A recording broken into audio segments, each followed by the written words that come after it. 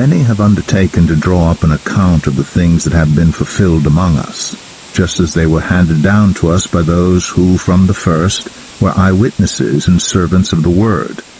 With this in mind, since I myself have carefully investigated everything from the beginning, I too decided to write an orderly account for you, most excellent Theophilus, so that you may know the certainty of the things you have been taught. In the time of Herod, king of Judea, there was a priest named Zechariah, who belonged to the priestly division of Abijah. His wife Elizabeth was also a descendant of Aaron. Both of them were righteous in the sight of God, observing all the Lord's commands and decrees blamelessly. But they were childless, because Elizabeth was not able to conceive, and they were both very old. Once when Zechariah's division was on duty, and he was serving as priest before God, he was chosen by lot, according to the custom of the priesthood, to go into the temple of the Lord and burn incense. And when the time for the burning of incense came, all the assembled worshippers were praying outside. Then an angel of the Lord appeared to him, standing at the right side of the altar of incense. When Zechariah saw him, he was startled and was gripped with fear. But the angel said to him, "Do not be afraid, Zechariah. Your prayer has been heard. Your wife Elizabeth will bear you a son, and you are to call him John. He will be a joy and delight to you, and many will rejoice because of his birth. For he will be great in the sight of the Lord. He is never to take wine or other fermented drink, and he will be filled with the Holy Spirit even before he is born. He will bring back many of the people of Israel to the Lord their God, and he will go on before the Lord in the spirit and power of Elijah, to turn the hearts of the parents to their children, and the disobedient to the wisdom of the righteous, to make ready a people prepared for the Lord." Zechariah asked the angel, "How can I be sure of this? I am an old man, and my wife is well along in years." The angel said to him, "I am Gabriel. I stand in the presence of God, and I have been sent to speak to you and to tell you this good news. And now you will be silent and not able to speak until the day this happens, because you did not believe my words, which will come true at their appointed time." Meanwhile the people were waiting for Zechariah and wondering why he stayed so long in the temple. When he came out, he could not speak to them. They realized he had seen a vision in the temple, for he kept making signs to them, but remained unable to speak. When his time of service was completed, he returned home. After this his wife Elizabeth became pregnant, and for 5 months remained in seclusion. "The Lord has done this for me," she said. "In these days he has shown his favor and taken away my disgrace among the people." In the 6th month of Elizabeth's pregnancy, God sent the angel Gabriel to Nazareth, a town in Galilee, to a virgin pledged to be married to a man named Joseph, a descendant of David. The virgin's name was Mary. The angel went to her and said, "Greetings, you who are highly favored. The Lord is with you." Mary was greatly troubled at his words and wondered what kind of greeting this might be. But the angel said to her, "Do not be afraid, Mary. You have found favor with God. You will conceive and give birth to a son, and you are to call him Jesus. He will be great and will be called the Son of the Most High. The Lord God will give him the throne of his father David, and he will reign over Jacob's descendants forever. His kingdom will never end." "How will this be?" Mary asked the angel, "since I am a virgin?" The angel answered, "The Holy Spirit will come on you, and the power of the Most High will overshadow you. So the Holy One to be born will be called the Son of God. Even Elizabeth, your relative, is going to have a child in her old age, and she who was said to be unable to conceive is in her 6th month, for no word from God will ever fail." "I am the Lord's servant," Mary answered. May your word to me be fulfilled." Then the angel left her. At that time Mary got ready and hurried to a town in the hill country of Judea, where she entered Zechariah's home and greeted Elizabeth. When Elizabeth heard Mary's greeting, the baby leaped in her womb, and Elizabeth was filled with the Holy Spirit. In a loud voice she exclaimed, "Blessed are you among women, and blessed is the child you will bear. But why am I so favored that the mother of my Lord should come to me? As soon as the sound of your greeting reached my ears, the baby in my womb leaped for joy. Blessed is she who has believed that the Lord will fulfill his promises to her." And Mary said, "My soul glorifies the Lord, and my spirit rejoices in God my Savior, for he has been mindful of the humble state of his servant. From now on all generations will call me blessed, for the Mighty One has done great things for me. Holy is his name. His mercy extends to those who fear him, from generation to generation. He has performed mighty deeds with his arm. He has scattered those who are proud in their inmost thoughts. He has brought down rulers from their thrones, but has lifted up the humble. He has filled the hungry with good things, but has sent the rich away empty. He has helped his servant Israel, remembering to be merciful to Abraham and his descendants forever, just as he promised our ancestors." Mary stayed with Elizabeth for about 3 months, and then returned home. When it was time for Elizabeth to have her baby, she gave birth to a son. Her neighbors and relatives heard that the Lord had shown her great mercy, and they shared her joy. On the 8th day they came to circumcise the child, and they were going to name him after his father Zechariah. But his mother spoke up and said, "No, he is to be called John." They said to her, "There's no one among your relatives who has that name." Then they made signs to his father to find out what he would like to name the child. He asked for a writing tablet, and to everyone's astonishment he wrote, "His name is John." Immediately his mouth was opened, and his tongue set free, and he began to speak, praising God. All the neighbors were filled with awe, and throughout the hill country of Judea, people were talking about all these things. Everyone who heard this wondered about it, asking, "What then is this child going to be?" For the Lord's hand was with him. His father Zechariah was filled with the Holy Spirit and prophesied, "Praise be to the Lord, the God of Israel, because he has come to his people and redeemed them. He has raised up a horn of salvation for us in the house of his servant David, as he said through his holy prophets of long ago. Salvation from our enemies and from the hand of all who hate us, to show mercy to our ancestors and to remember his holy covenant, the oath he swore to our father Abraham, to rescue us from the hand of our enemies, and to enable us to serve him without fear, in holiness and righteousness before him all our days. And you, my child, will be called a prophet of the Most High, for you will go on before the Lord to prepare the way for him, to give his people the knowledge of salvation through the forgiveness of their sins, because of the tender mercy of our God, by which the rising sun will come to us from heaven, to shine on those living in darkness and in the shadow of death, to guide our feet into the path of peace." And the child grew and became strong in spirit, and he lived in the wilderness until he appeared publicly to Israel. In those days Caesar Augustus issued a decree that a census should be taken of the entire Roman world. This was the first census that took place while Quirinius was governor of Syria, and everyone went to their own town to register.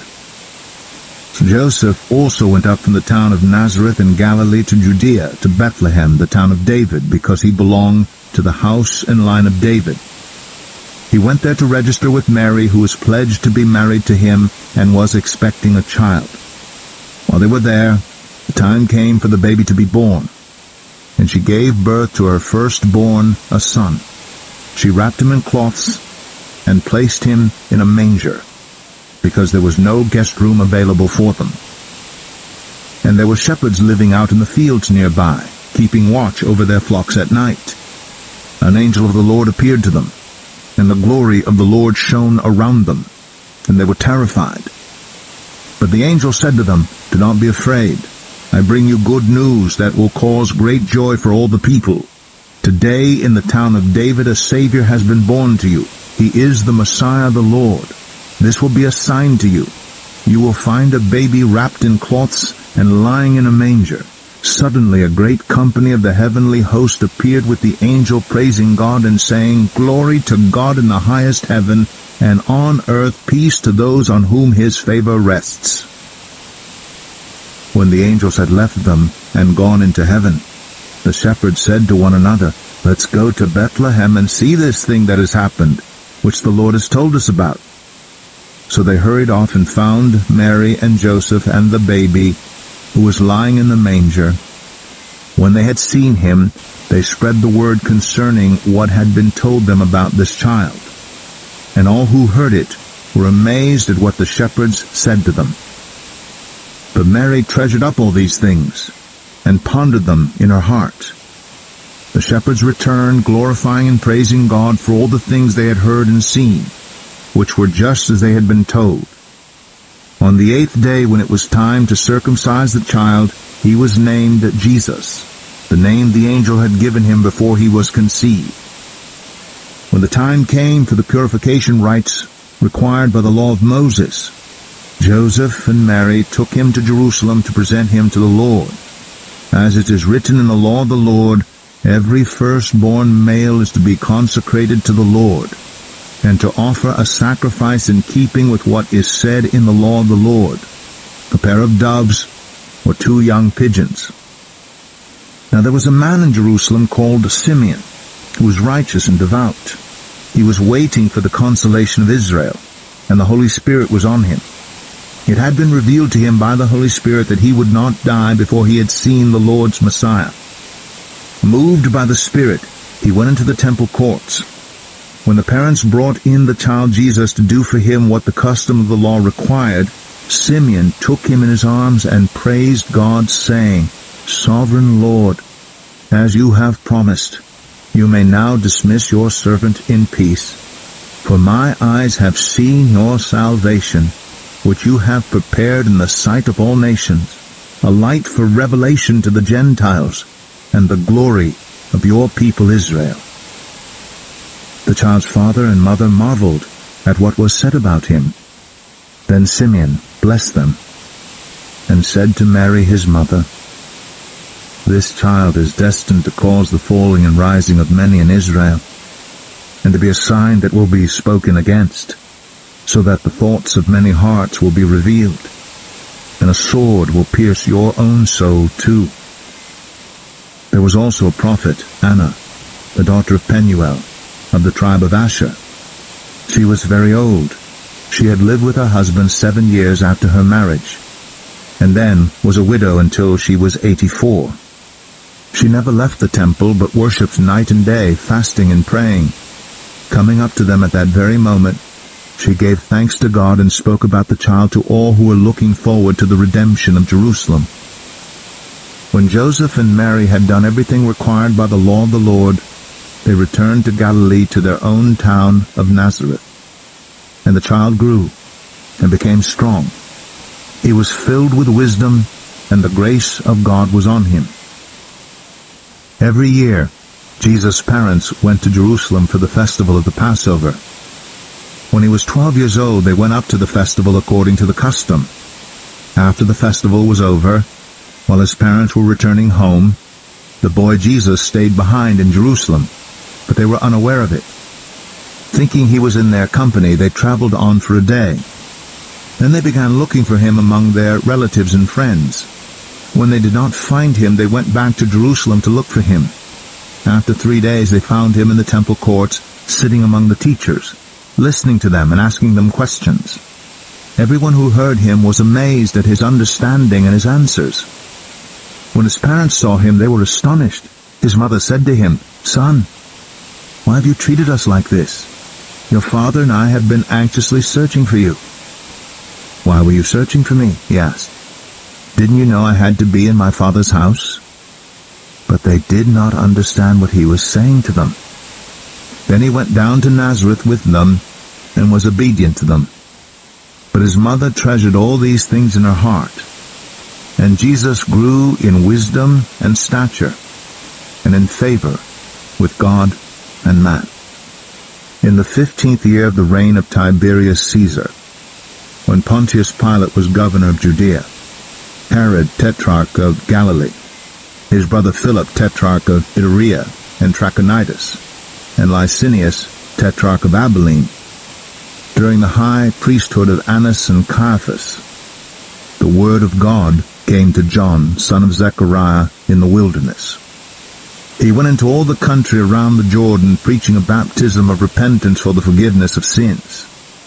As it is written in the book of the words of Isaiah the prophet, a voice of one calling in the wilderness, "Prepare the way for the Lord, make straight paths for him. Every valley shall be filled in, every mountain and hill made low. The crooked road shall become straight, the rough ways smooth, and all people will see God's salvation." John said to the crowds coming out to be baptized by him, "You brood of vipers, who warned you to flee from the coming wrath? Produce fruit in keeping with repentance, and do not begin to say to yourselves, 'We have Abraham as our father,' for I tell you that out of these stones God can raise up children for Abraham. The axe is already at the root of the trees, and every tree that does not produce good fruit will be cut down and thrown into the fire." "What should we do then?" the crowd asked. John answered, "Anyone who has 2 shirts should share with the one who has none, and anyone who has food should do the same." Even tax collectors came to be baptized. "Teacher," they asked, "what should we do?" "Don't collect any more than you are required to," he told them. Then some soldiers asked him, "And what should we do?"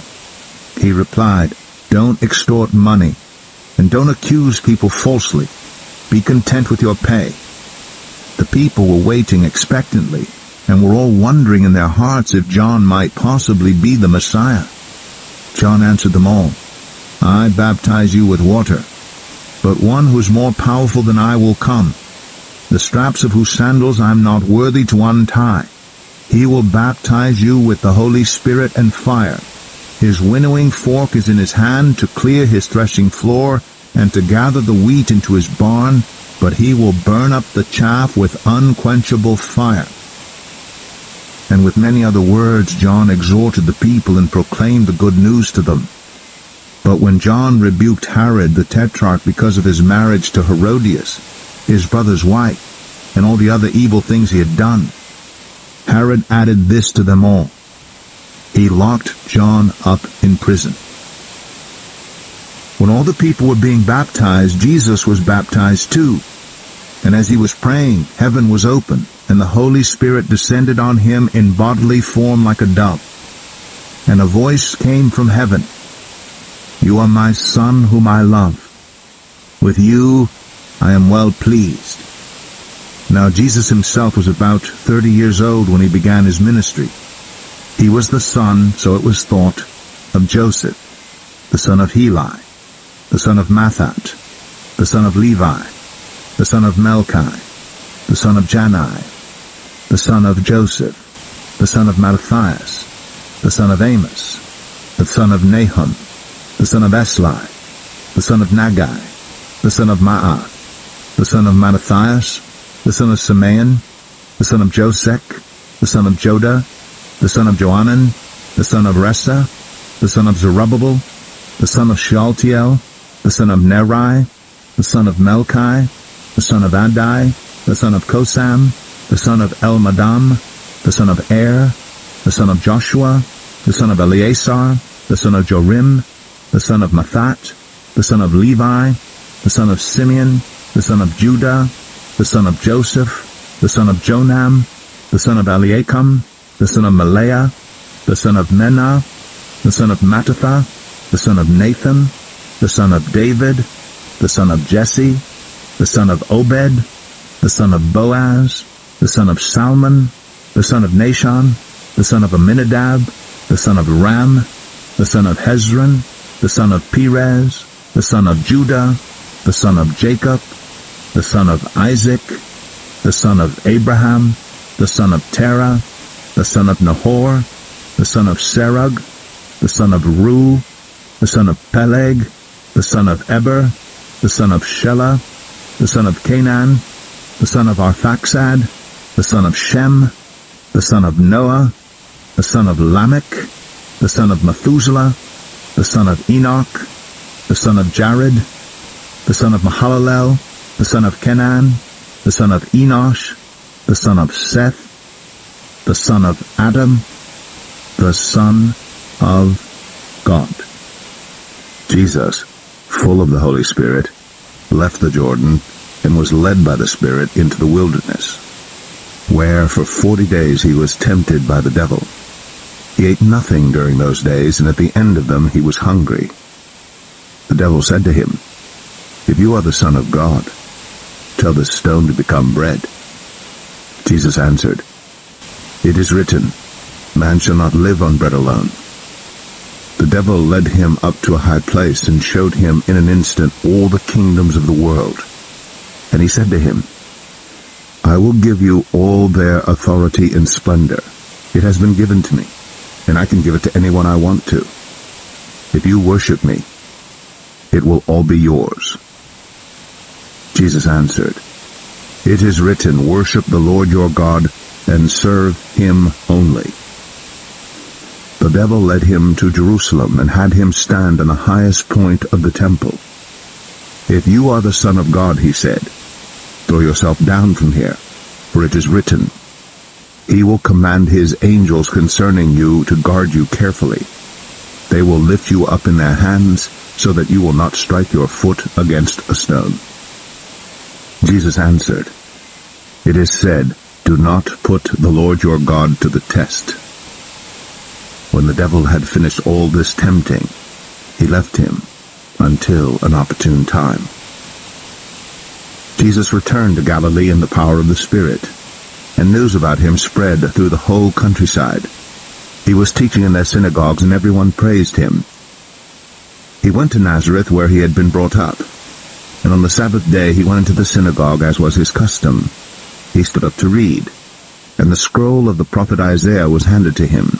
Unrolling it, he found the place where it is written, "The Spirit of the Lord is on me, because he has anointed me to proclaim good news to the poor.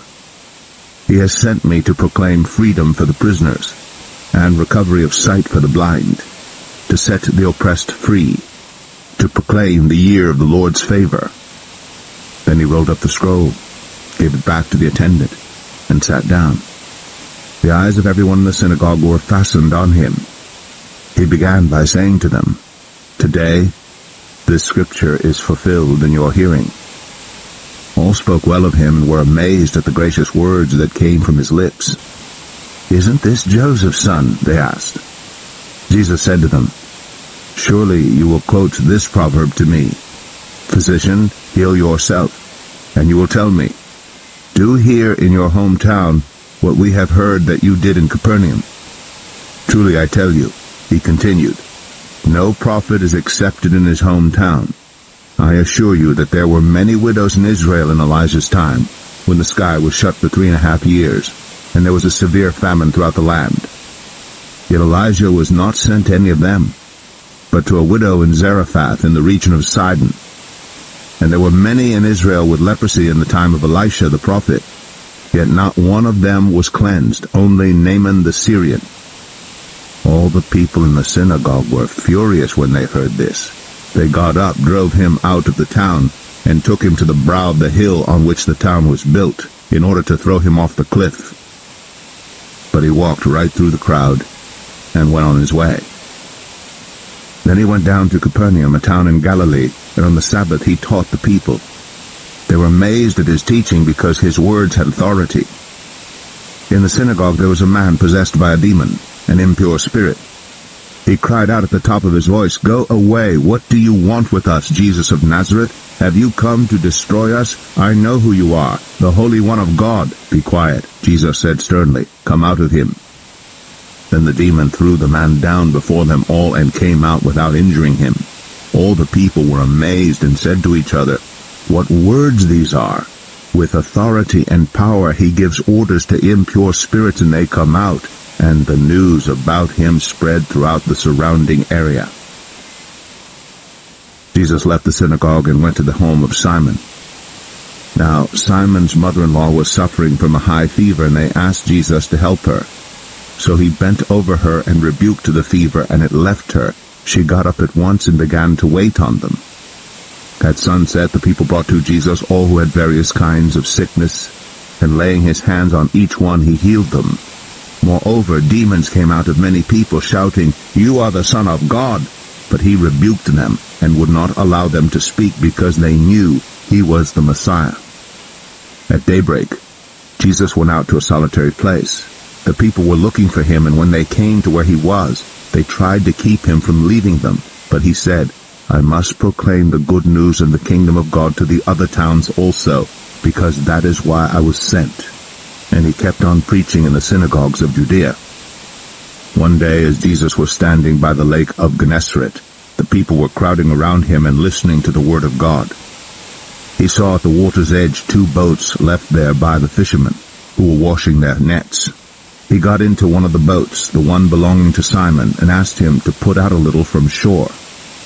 Then he sat down and taught the people from the boat. When he had finished speaking, he said to Simon, "Put out into deep water and let down the nets for a catch." Simon answered, "Master, we've worked hard all night and haven't caught anything. But because you say so, I will let down the nets." When they had done so, they caught such a large number of fish that their nets began to break. So they signaled their partners in the other boat to come and help them. And they came and filled both boats so full that they began to sink. When Simon Peter saw this, he fell at Jesus' knees and said, "Go away from me, Lord, I am a sinful man." For he and all his companions were astonished at the catch of fish they had taken, and so were James and John, the sons of Zebedee, Simon's partners. Then Jesus said to Simon, "Don't be afraid. From now on, you will fish for people." So they pulled their boats up on shore, left everything, and followed him. While Jesus was in one of the towns, a man came along who was covered with leprosy. When he saw Jesus, he fell with his face to the ground and begged him, "Lord, if you are willing, you can make me clean." Jesus reached out his hand and touched the man. "I am willing," he said, "be clean." And immediately the leprosy left him. Then Jesus ordered him, "Don't tell anyone, but go, show yourself to the priest, and offer the sacrifices that Moses commanded for your cleansing, as a testimony to them." Yet the news about him spread all the more, so that crowds of people came to hear him and to be healed of their sicknesses. But Jesus often withdrew to lonely places and prayed. One day Jesus was teaching, and Pharisees and teachers of the law were sitting there. They had come from every village of Galilee, and from Judea and Jerusalem, and the power of the Lord was with Jesus to heal the sick. Some men came, carrying a paralyzed man on a mat, and tried to take him into the house to lay him before Jesus. When they could not find a way to do this because of the crowd, they went up on the roof and lowered him on his mat through the tiles into the middle of the crowd right in front of Jesus. When Jesus saw their faith, he said, "Friend, your sins are forgiven." The Pharisees and teachers of the law began thinking to themselves, "Who is this fellow who speaks blasphemy? Who can forgive sins but God alone?" Jesus knew what they were thinking and asked, "Why are you thinking these things in your hearts? Which is easier, to say, 'Your sins are forgiven,' or to say, 'Get up and walk'? But I want you to know that the Son of Man has authority on earth to forgive sins." So he said to the paralyzed man, "I tell you, get up, take your mat, and go home." Immediately he stood up in front of them, took what he had been lying on, and went home, praising God. Everyone was amazed and gave praise to God. They were filled with awe and said, "We have seen remarkable things today." After this Jesus went out and saw a tax collector by the name of Levi sitting at his tax booth. "Follow me," Jesus said to him. And Levi got up, left everything, and followed him. Then Levi held a great banquet for Jesus at his house, and a large crowd of tax collectors and others were eating with them. But the Pharisees and the teachers of the law who belonged to their sect complained to his disciples, "Why do you eat and drink with tax collectors and sinners?" Jesus answered them, "It is not the healthy who need a doctor, but the sick. I have not come to call the righteous, but sinners to repentance." They said to him, "John's disciples often fast and pray, and so do the disciples of the Pharisees, but yours go on eating and drinking." Jesus answered, "Can you make the friends of the bridegroom fast while he is with them? But the time will come when the bridegroom will be taken from them. In those days they will fast." He told them this parable, "No one tears a piece out of a new garment to patch an old one. Otherwise they will have torn the new garment, and the patch from the new will not match the old. And no one pours new wine into old wineskins. Otherwise the new wine will burst to the skins, and the wine will run out, and the wineskins will be ruined. No, new wine must be poured into new wineskins. And no one, after drinking old wine, wants the new, for they say, the old is better." One Sabbath Jesus was going through the grain fields, and his disciples began to pick some heads of grain, rub them in their hands, and eat the kernels. Some of the Pharisees asked, "Why are you doing what is unlawful on the Sabbath?" Jesus answered them, "Have you never read what David did when he and his companions were hungry? He entered the house of God, and taking the consecrated bread, he ate what is lawful only for priests to eat. And he also gave some to his companions. Then Jesus said to them, 'The Son of Man is Lord of the Sabbath.'" On another Sabbath he went into the synagogue and was teaching, and a man was there whose right hand was shriveled. The Pharisees and the teachers of the law were looking for a reason to accuse Jesus, so they watched him closely to see if he would heal on the Sabbath. But Jesus knew what they were thinking, and said to the man with the shriveled hand, "Get up, and stand in front of everyone." So he got up and stood there. Then Jesus said to them, "I ask you, which is lawful on the Sabbath, to do good or to do evil, to save life or to destroy it?" He looked around at them all, and then said to the man, "Stretch out your hand." He did so, and his hand was completely restored. But the Pharisees and the teachers of the law were furious, and began to discuss with one another what they might do to Jesus. One of those days Jesus went out to a mountainside to pray, and spent the night praying to God. When morning came, he called his disciples to him and chose 12 of them, whom he also designated apostles: Simon, whom he named Peter, his brother Andrew, James, John, Philip, Bartholomew, Matthew, Thomas, James son of Alphaeus, Simon who was called the Zealot, Judas son of James, and Judas Iscariot, who became a traitor. He went down with them and stood on a level place. A large crowd of his disciples was there, and a great number of people from all over Judea, from Jerusalem, and from the coastal region around Tyre and Sidon, who had come to hear him and to be healed of their diseases. Those troubled by impure spirits were cured, and the people all tried to touch him, because power was coming from him and healing them all. Looking at his disciples, he said, "Blessed are you who are poor, for yours is the kingdom of God. Blessed are you who hunger now, for you will be satisfied. Blessed are you who weep now, for you will laugh. Blessed are you when people hate you, when they exclude you and insult you and reject your name as evil because of the Son of Man. Rejoice in that day and leap for joy, because great is your reward in heaven, for that is how their ancestors treated the prophets. But woe to you who are rich, for you have already received your comfort. Woe to you who are well fed now, for you will go hungry. Woe to you who laugh now, for you will mourn and weep. Woe to you when everyone speaks well of you, for that is how their ancestors treated the false prophets. But to you who are listening, I say, love your enemies. Do good to those who hate you. Bless those who curse you. Pray for those who mistreat you. If someone slaps you on one cheek, turn to them the other also. If someone takes your coat, do not withhold your shirt from them. Give to everyone who asks you, and if anyone takes what belongs to you, do not demand it back. Do to others as you would have them do to you. If you love those who love you, what credit is that to you? Even sinners love those who love them. And if you do good to those who are good to you, what credit is that to you? Even sinners do that. And if you lend to those from whom you expect repayment, what credit is that to you? Even sinners lend to sinners, expecting to be repaid in full. But love your enemies, do good to them, and lend to them without expecting to get anything back. Then your reward will be great, and you will be children of the Most High, because He is kind to the ungrateful and wicked. Be merciful, just as your Father is merciful. Do not judge, and you will not be judged.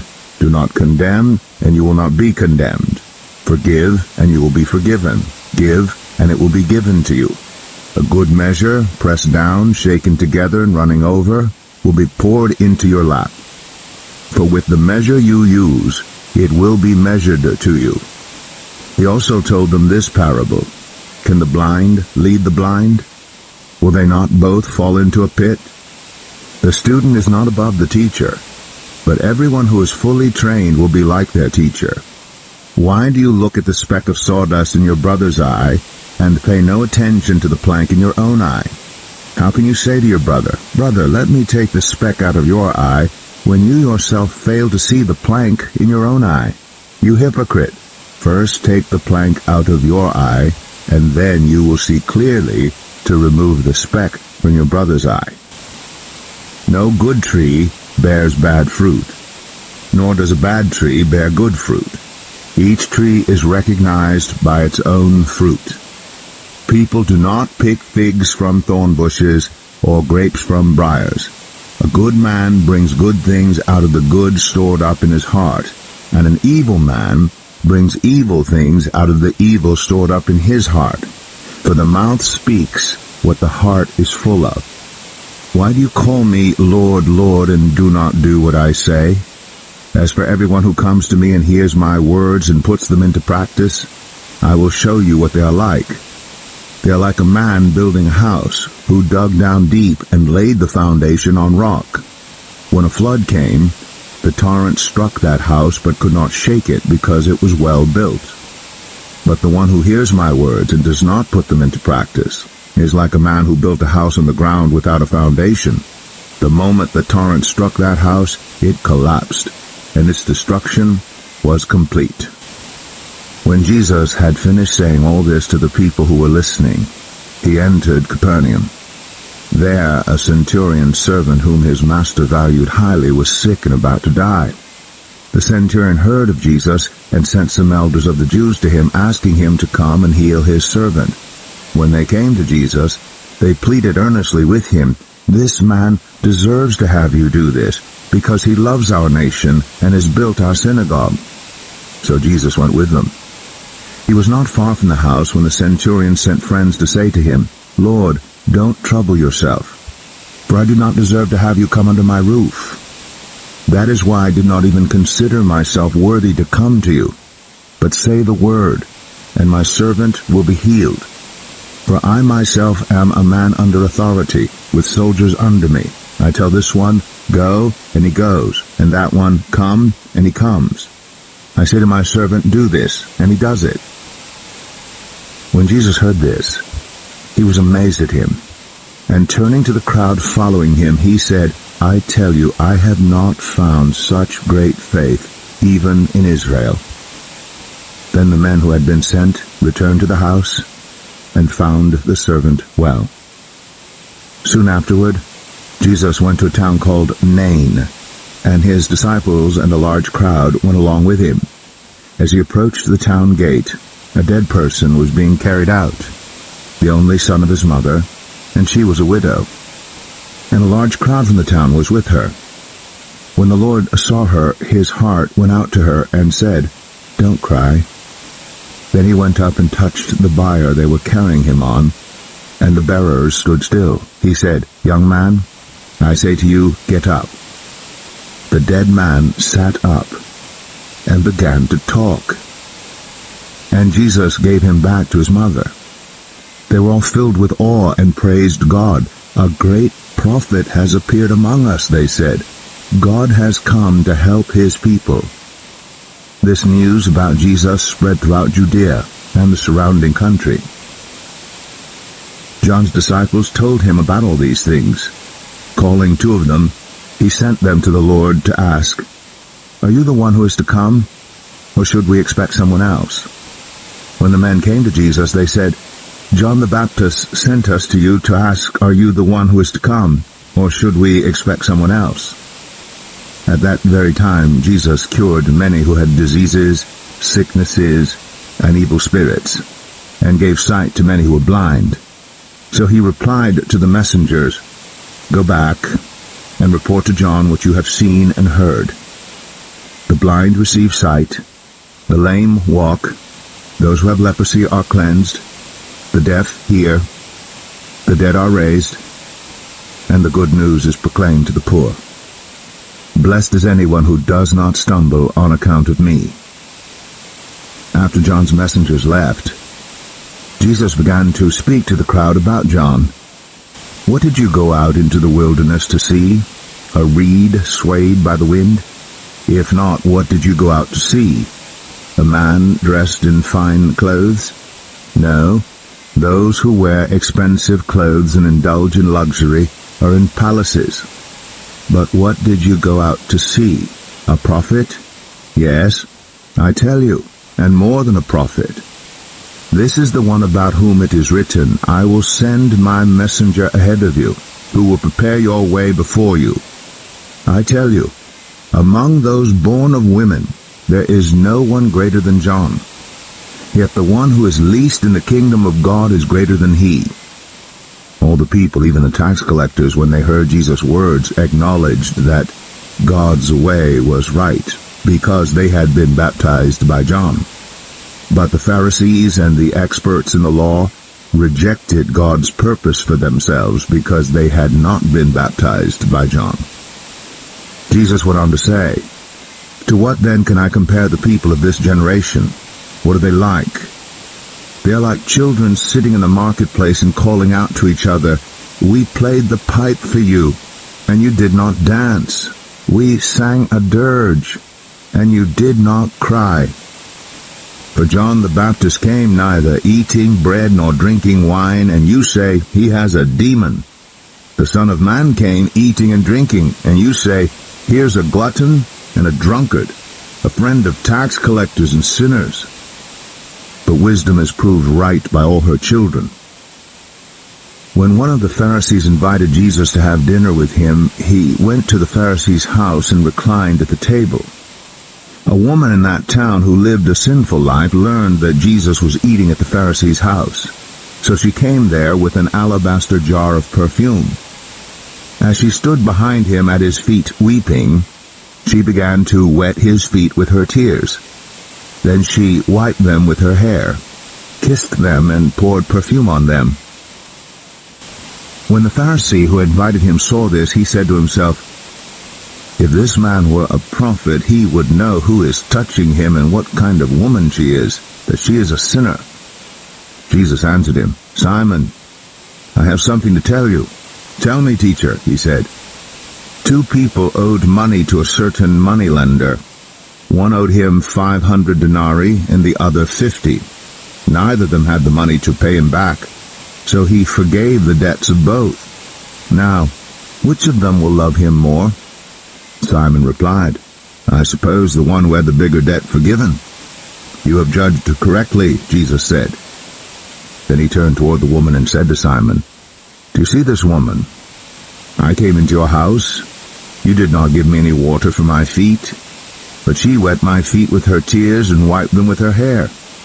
You did not give me a kiss, but this woman from the time I entered has not stopped kissing my feet. You did not put oil on my head, but she has poured perfume on my feet. Therefore I tell you, her many sins have been forgiven, as her great love has shown. But whoever has been forgiven little loves little." Then Jesus said to her, "Your sins are forgiven." The other guests began to say among themselves, "Who is this who even forgives sins?" Jesus said to the woman, "Your faith has saved you. Go in peace." After this, Jesus traveled about from one town and village to another, proclaiming the good news of the kingdom of God. The 12 were with him, and also some women who had been cured of evil spirits and diseases: Mary, called Magdalene, from whom 7 demons had come out; Joanna, the wife of Chuza, the manager of Herod's household; Susanna, and many others. These women were helping to support them out of their own means. While a large crowd was gathering and people were coming to Jesus from town after town, he told this parable. A farmer went out to sow his seed. As he was scattering the seed, some fell along the path. It was trampled on, and the birds ate it up. Some fell on rocky ground, and when it came up, the plants withered because they had no moisture. Other seed fell among thorns, which grew up with it and choked the plants. Still other seed fell on good soil. It came up and yielded a crop 100 times more than was sown. When he said this, he called out, "Whoever has ears to hear, let them hear." His disciples asked him what this parable meant. He said, "The knowledge of the secrets of the kingdom of God has been given to you. But to others I speak in parables, so that though seeing they may not see, though hearing they may not understand." This is the meaning of the parable. The seed is the word of God. Those along the path are the ones who hear, and then the devil comes and takes away the word from their hearts, so that they may not believe and be saved. Those on the rocky ground are the ones who receive the word with joy when they hear it, but they have no root. They believe for a while, but in the time of testing they fall away. The seed that fell among thorns stands for those who hear. But as they go on their way, they are choked by life's worries, riches, and pleasures, and they do not mature. But the seed on good soil stands for those with a noble and good heart, who hear the word, retain it, and by persevering produce a crop. No one lights a lamp and hides it in a clay jar or puts it under a bed. Instead, they put it on a stand so that those who come in can see the light. For there's nothing hidden that will not be disclosed, and nothing concealed that will not be known or brought out into the open. Therefore consider carefully how you listen. Whoever has will be given more. Whoever does not have even what they think they have will be taken from them. Now Jesus' mother and brothers came to see him. They were not able to get near him because of the crowd. Someone told him, "Your mother and brothers are standing outside wanting to see you." He replied, "My mother and brothers are those who hear God's word and put it into practice."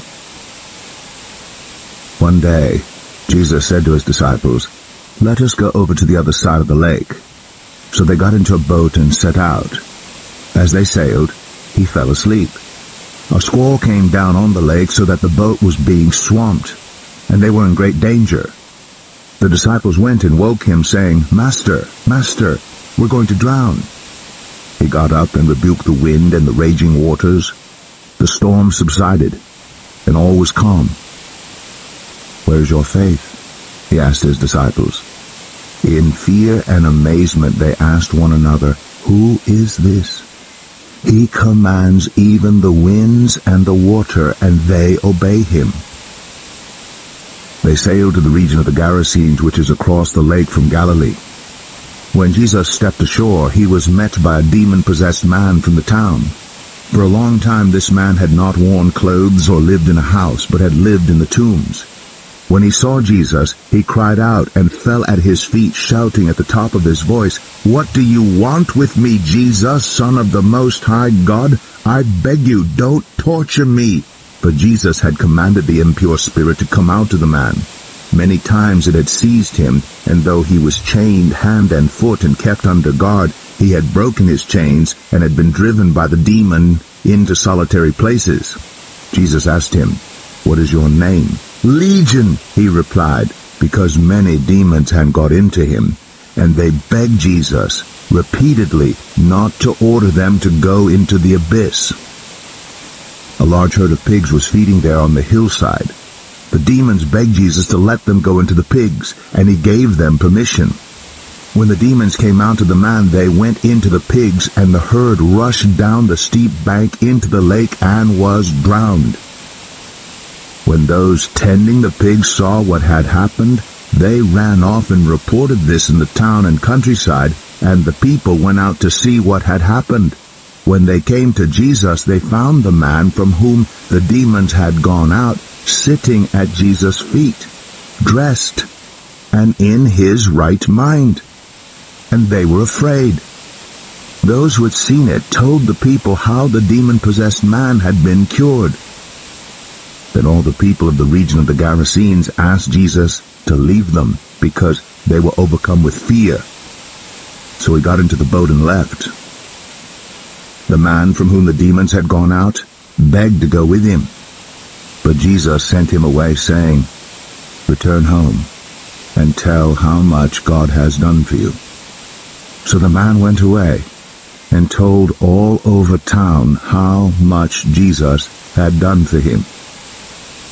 Now when Jesus returned, a crowd welcomed him, for they were all expecting him. Then a man named Jairus, a synagogue leader, came and fell at Jesus' feet, pleading with him to come to his house, because his only daughter, a girl of about 12, was dying. As Jesus was on his way, the crowds almost crushed him. And a woman was there who had been subject to bleeding for 12 years, but no one could heal her.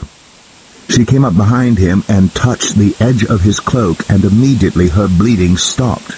"Who touched me?" Jesus asked.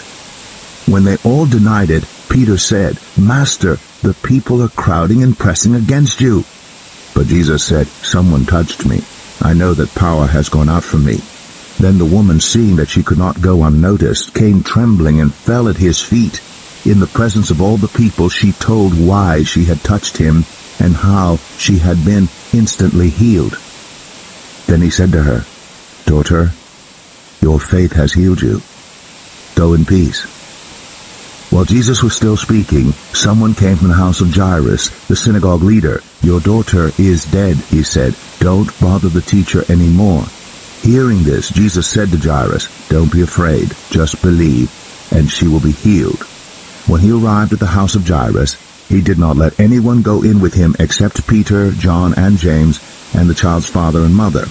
Meanwhile, all the people were wailing and mourning for her. "Stop wailing," Jesus said. "She is not dead, but asleep." They laughed at him, knowing that she was dead. But he took her by the hand and said, "My child, get up." Her spirit returned, and at once she stood up. Then Jesus told them to give her something to eat. Her parents were astonished, but he ordered them not to tell anyone what had happened. When Jesus had called the 12 together, he gave them power and authority to drive out all demons and to cure diseases, and he sent them out to proclaim the kingdom of God and to heal the sick. He told them, "Take nothing for the journey, no staff, no bag, no bread, no money, no extra shirt. Whatever house you enter, stay there until you leave that town. If people do not welcome you, leave their town and shake the dust off your feet as a testimony against them." So they set out and went from village to village, proclaiming the good news and healing people everywhere. Now Herod the Tetrarch heard about all that was going on, and he was perplexed, because some were saying that John had been raised from the dead, others that Elijah had appeared, and still others that one of the prophets of long ago had come back to life. But Herod said, "I beheaded John. Who then is this I hear such things about?" And he tried to see him. When the apostles returned, they reported to Jesus what they had done. Then he took them with him, and they withdrew by themselves to a town called Bethsaida. But the crowds learned about it and followed him. He welcomed them and spoke to them about the kingdom of God, and healed those who needed healing. Late in the afternoon the 12 came to him and said, "Send the crowd away so they can go to the surrounding villages and countryside and find food and lodging, because we are in a remote place here." He replied, "You give them something to eat." They answered, "We have only 5 loaves of bread and 2 fish, unless we go and buy food for all this crowd." About 5,000 men were there. But he said to his disciples, "Have them sit down in groups of about 50 each." The disciples did so, and everyone sat down. Taking the 5 loaves and the 2 fish and looking up to heaven, he gave thanks and broke them. Then he gave them to the disciples to distribute to the people. They all ate and were satisfied, and the disciples picked up 12 basketfuls of broken pieces that were left over. Once, when Jesus was praying in private, and his disciples were with him, he asked them, "Who do the crowds say I am?" They replied, "Some say John the Baptist, others say Elijah, and still others that one of the prophets of long ago has come back to life." "But what about you?" he asked. "Who do you say I am?" Peter answered, "God's Messiah." Jesus strictly warned them not to tell this to anyone, and he said, "The Son of Man must suffer many things, and be rejected by the elders, the chief priests, and the teachers of the law, and he must be killed, and on the 3rd day be raised to life." Then he said to them all, "Whoever wants to be my disciple must deny themselves, and take up their cross daily and follow me. For whoever wants to save their life will lose it, but whoever loses their life for me will save it. What good is it for someone to gain the whole world and yet lose or forfeit their very self? Whoever is ashamed of me and my words, the Son of Man will be ashamed of them when he comes in his glory and in the glory of the Father and of the holy angels. Truly, I tell you, some who are standing here will not taste death before they see the kingdom of God." About 8 days after Jesus said this, he took Peter, John, and James with him and went up onto a mountain to pray. As he was praying, the appearance of his face changed, and his clothes became as bright as a flash of lightning. 2 men, Moses and Elijah, appeared in glorious splendor, talking with Jesus. They spoke about his departure, which he was about to bring to fulfillment at Jerusalem. Peter and his companions were very sleepy, but when they became fully awake, they saw his glory and the 2 men standing with him. As the men were leaving Jesus, Peter said to him, "Master, it is good for us to be here. Let us put up 3 shelters, one for you, one for Moses, and one for Elijah." He did not know what he was saying. While he was speaking, a cloud appeared and covered them, and they were afraid as they entered the cloud. A voice came from the cloud saying, "This is my Son, whom I have chosen. Listen to him." When the voice had spoken, they found that Jesus was alone. The disciples kept this to themselves and did not tell anyone at that time what they had seen. The next day, when they came down from the mountain, a large crowd met him. A man in the crowd called out, "Teacher, I beg you to look at my son, for he is my only child. A spirit seizes him, and he suddenly screams. It throws him into convulsions so that he foams at the mouth. It scarcely ever leaves him, and is destroying him. I begged your disciples to drive it out, but they could not." "You unbelieving and perverse generation," Jesus replied, "how long shall I stay with you and put up with you? Bring your son here." Even while the boy was coming, the demon threw him to the ground in a convulsion. But Jesus rebuked the impure spirit, healed the boy, and gave him back to his father. And they were all amazed at the greatness of God. While everyone was marveling at all that Jesus did, he said to his disciples, "Listen carefully to what I'm about to tell you. The Son of Man is going to be delivered into the hands of men." But they did not understand what this meant. It was hidden from them, so that they did not grasp it, and they were afraid to ask him about it. An argument started among the disciples as to which of them would be the greatest. Jesus, knowing their thoughts, took a little child and had him stand beside him. Then he said to them, Whoever welcomes this little child in my name welcomes me, and whoever welcomes me welcomes the one who sent me. For it is the one who is least among you all who is the greatest." "Master," said John, "we saw someone driving out demons in your name, and we tried to stop him because he is not one of us." "Do not stop him," Jesus said, "for whoever is not against you is for you." As the time approached for him to be taken up to heaven, Jesus resolutely set out for Jerusalem. And he sent messengers on ahead who went into a Samaritan village to get things ready for him. But the people there did not welcome him because he was heading for Jerusalem. When the disciples, James and John, saw this, they asked, "Lord, do you want us to call fire down from heaven to destroy them?" But Jesus turned and rebuked them. Then he and his disciples went to another village. As they were walking along the road, a man said to him, "I will follow you wherever you go." Jesus replied, "Foxes have dens and birds have nests, but the Son of Man has no place to lay his head." He said to another man, "Follow me." But he replied, "Lord, first let me go and bury my father." Jesus said to him, "Let the dead bury their own dead, but you go and proclaim the kingdom of God." Still another said, "I will follow you, Lord, but first let me go back and say goodbye to my family." Jesus replied, "No one who puts a hand to the plow and looks back is fit for service in the kingdom of God." After this, the Lord appointed 72 others, and sent them 2 by 2 ahead of him to every town and place where he was about to go. He told them, "The harvest is plentiful, but the workers are few. Ask the Lord of the harvest, therefore, to send out workers into his harvest field. Go, I am sending you out like lambs among wolves. Do not take a purse or bag or sandals, and do not greet anyone on the road. When you enter a house, first say, 'Peace to this house.' If someone who promotes peace is there, your peace will rest on them. If not, it will return to you.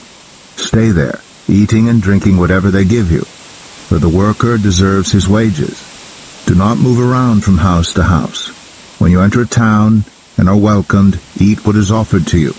Heal the sick who are there, and tell them, 'The kingdom of God has come near to you.' But when you enter a town and are not welcomed, go into its streets and say, 'Even the dust of your town we wipe from our feet as a warning to you. Yet be sure of this, the kingdom of God has come near. I tell you, it will be more bearable on that day for Sodom than for that town. Woe to you, Chorazin! Woe to you, Bethsaida! For if the miracles that were performed in you had been performed in Tyre and Sidon, they would have repented long ago, sitting in sackcloth and ashes. But it will be more bearable for Tyre and Sidon at the judgment than for you. And you, Capernaum, will you be lifted to the heavens? No, you will go down to Hades. Whoever listens to you, listens to me. Whoever rejects you, rejects me. But whoever rejects me, rejects him who sent me." The 72 returned with joy and said, "Lord, even the demons submit to us in your name." He replied, "I saw Satan fall like lightning from heaven. I have given you authority to trample on snakes and scorpions, and to overcome all the power of the enemy. Nothing will harm you. However, do not rejoice that the spirits submit to you, but rejoice that your names are written in heaven." At that time Jesus, full of joy through the Holy Spirit, said, "I praise you, Father, Lord of heaven and earth, because you have hidden these things from the wise and learned, and revealed them to little children. Yes, Father, for this is what you were pleased to do. All things have been committed to me by my Father. No one knows who the Son is except the Father, and no one knows who the Father is except the Son, and those to whom the Son chooses to reveal him." Then he turned to his disciples and said privately, "Blessed are the eyes that see what you see. For I tell you that many prophets and kings wanted to see what you see, but did not see it, and to hear what you hear, but did not hear it. On one occasion, an expert in the law stood up to test Jesus. "Teacher," he asked, "what must I do to inherit eternal life?" "What is written in the law?" he replied. "How do you read it?" He answered, "Love the Lord your God with all your heart, and with all your soul, and with all your strength, and with all your mind, and love your neighbor as yourself." "You have answered correctly," Jesus replied. "Do this, and you will live." But he wanted to justify himself, so he asked Jesus, "And who is my neighbor?" In reply, Jesus said, "A man was going down from Jerusalem to Jericho when he was attacked by robbers. They stripped him of his clothes, beat him, and went away, leaving him half dead. A priest happened to be going down the same road, and when he saw the man, he passed by on the other side. So too a Levite, when he came to the place and saw him, passed by on the other side. But a Samaritan, as he traveled, came where the man was, and when he saw him, he took pity on him. He went to him and bandaged his wounds, pouring on oil and wine. Then he put the man on his own donkey, brought him to an inn, and took care of him. The next day he took out 2 denarii and gave them to the innkeeper. 'Look after him,' he said, 'and when I return I will reimburse you for any extra expense you may have.' Which of these 3 do you think was a neighbor to the man who fell into the hands of robbers?" The expert in the law replied, "The one who had mercy on him." Jesus told him, "Go and do likewise." As Jesus and his disciples were on their way, he came to a village where a woman named Martha opened her home to him. She had a sister called Mary, who sat at the Lord's feet listening to what he said. But Martha was distracted by all the preparations that had to be made.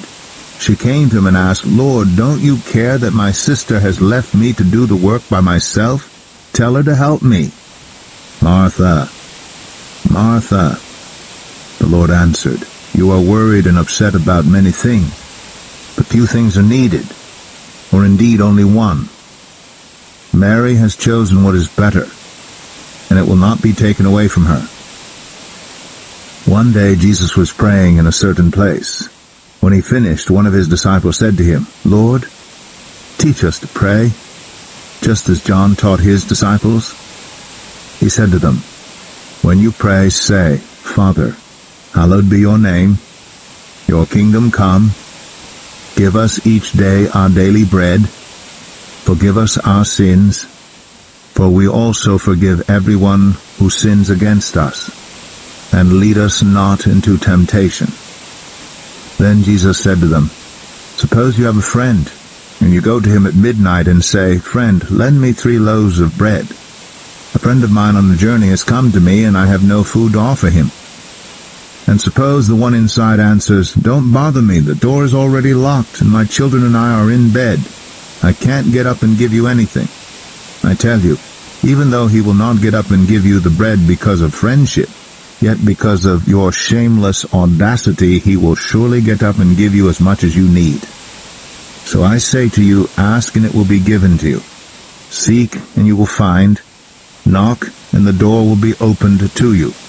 For everyone who asks receives, the one who seeks finds, and to the one who knocks the door will be opened. Which of you fathers, if your son asks for a fish, will give him a snake instead? Or if he asks for an egg, will give him a scorpion? If you then, though you are evil, know how to give good gifts to your children, how much more will your Father in heaven give the Holy Spirit to those who ask him?" Jesus was driving out a demon that was mute. When the demon left, the man who had been mute spoke, and the crowd was amazed. But some of them said, "By Beelzebul, the prince of demons, he is driving out demons." Others tested him by asking for a sign from heaven. Jesus knew their thoughts and said to them, "Any kingdom divided against itself will be ruined, and a house divided against itself will fall. If Satan is divided against himself, how can his kingdom stand? I say this because you claim that I drive out demons by Beelzebul. Now, if I drive out demons by Beelzebul, by whom do your followers drive them out? So then, they will be your judges. But if I drive out demons by the finger of God, then the kingdom of God has come upon you.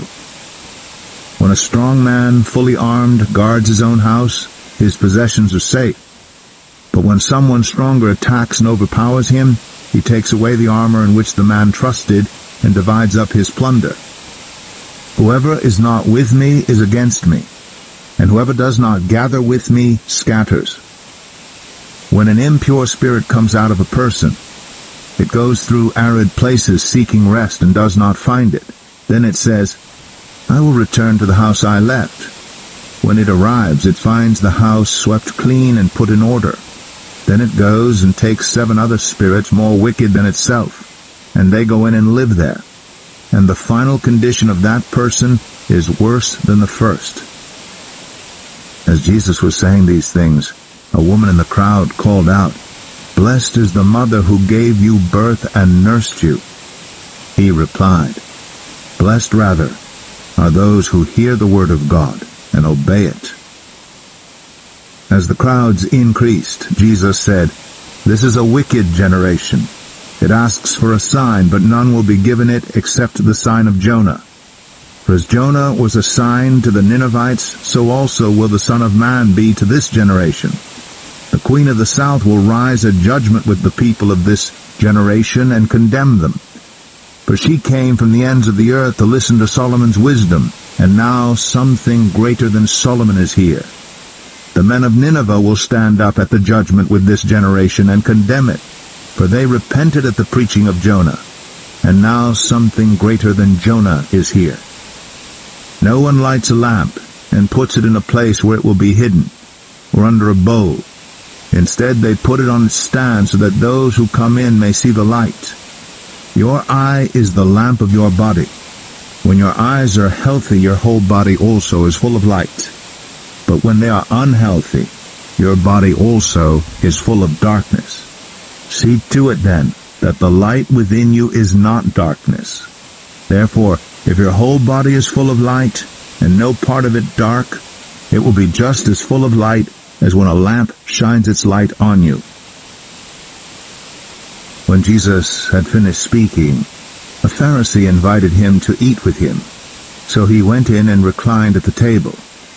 But the Pharisee was surprised when he noticed that Jesus did not first wash before the meal.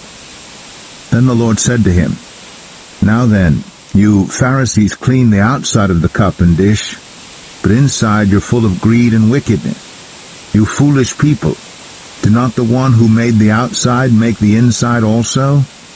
But now, as for what is inside you, be generous to the poor, and everything will be clean for you. Woe to you Pharisees, because you give God 1/10 of your mint, rue, and all other kinds of garden herbs, but you neglect justice and the love of God. You should have practiced the latter without leaving the former undone. Woe to you Pharisees, because you love the most important seats in the synagogues and respectful greetings in the marketplaces. Woe to you, because you are like unmarked graves which people walk over without knowing it. One of the experts in the law answered him, Teacher, when you say these things, you insult us also. Jesus replied, And you experts in the law, woe to you, because you load people down with burdens they can hardly carry, and you yourselves will not lift one finger to help them. Woe to you, because you build tombs for the prophets, and it was your ancestors who killed them. So you testify that you approve of what your ancestors did. They killed the prophets, and you build their tombs. Because of this, God in his wisdom said, I will send them prophets and apostles, some of whom they will kill, and others they will persecute. Therefore, this generation will be held responsible for the blood of all the prophets that has been shed since the beginning of the world, from the blood of Abel to the blood of Zechariah, who was killed between the altar and the sanctuary. Yes, I tell you, this generation will be held responsible for it all. Woe to you experts in the law, because you have taken away the key to knowledge. You yourselves have not entered, and you have hindered those who are entering.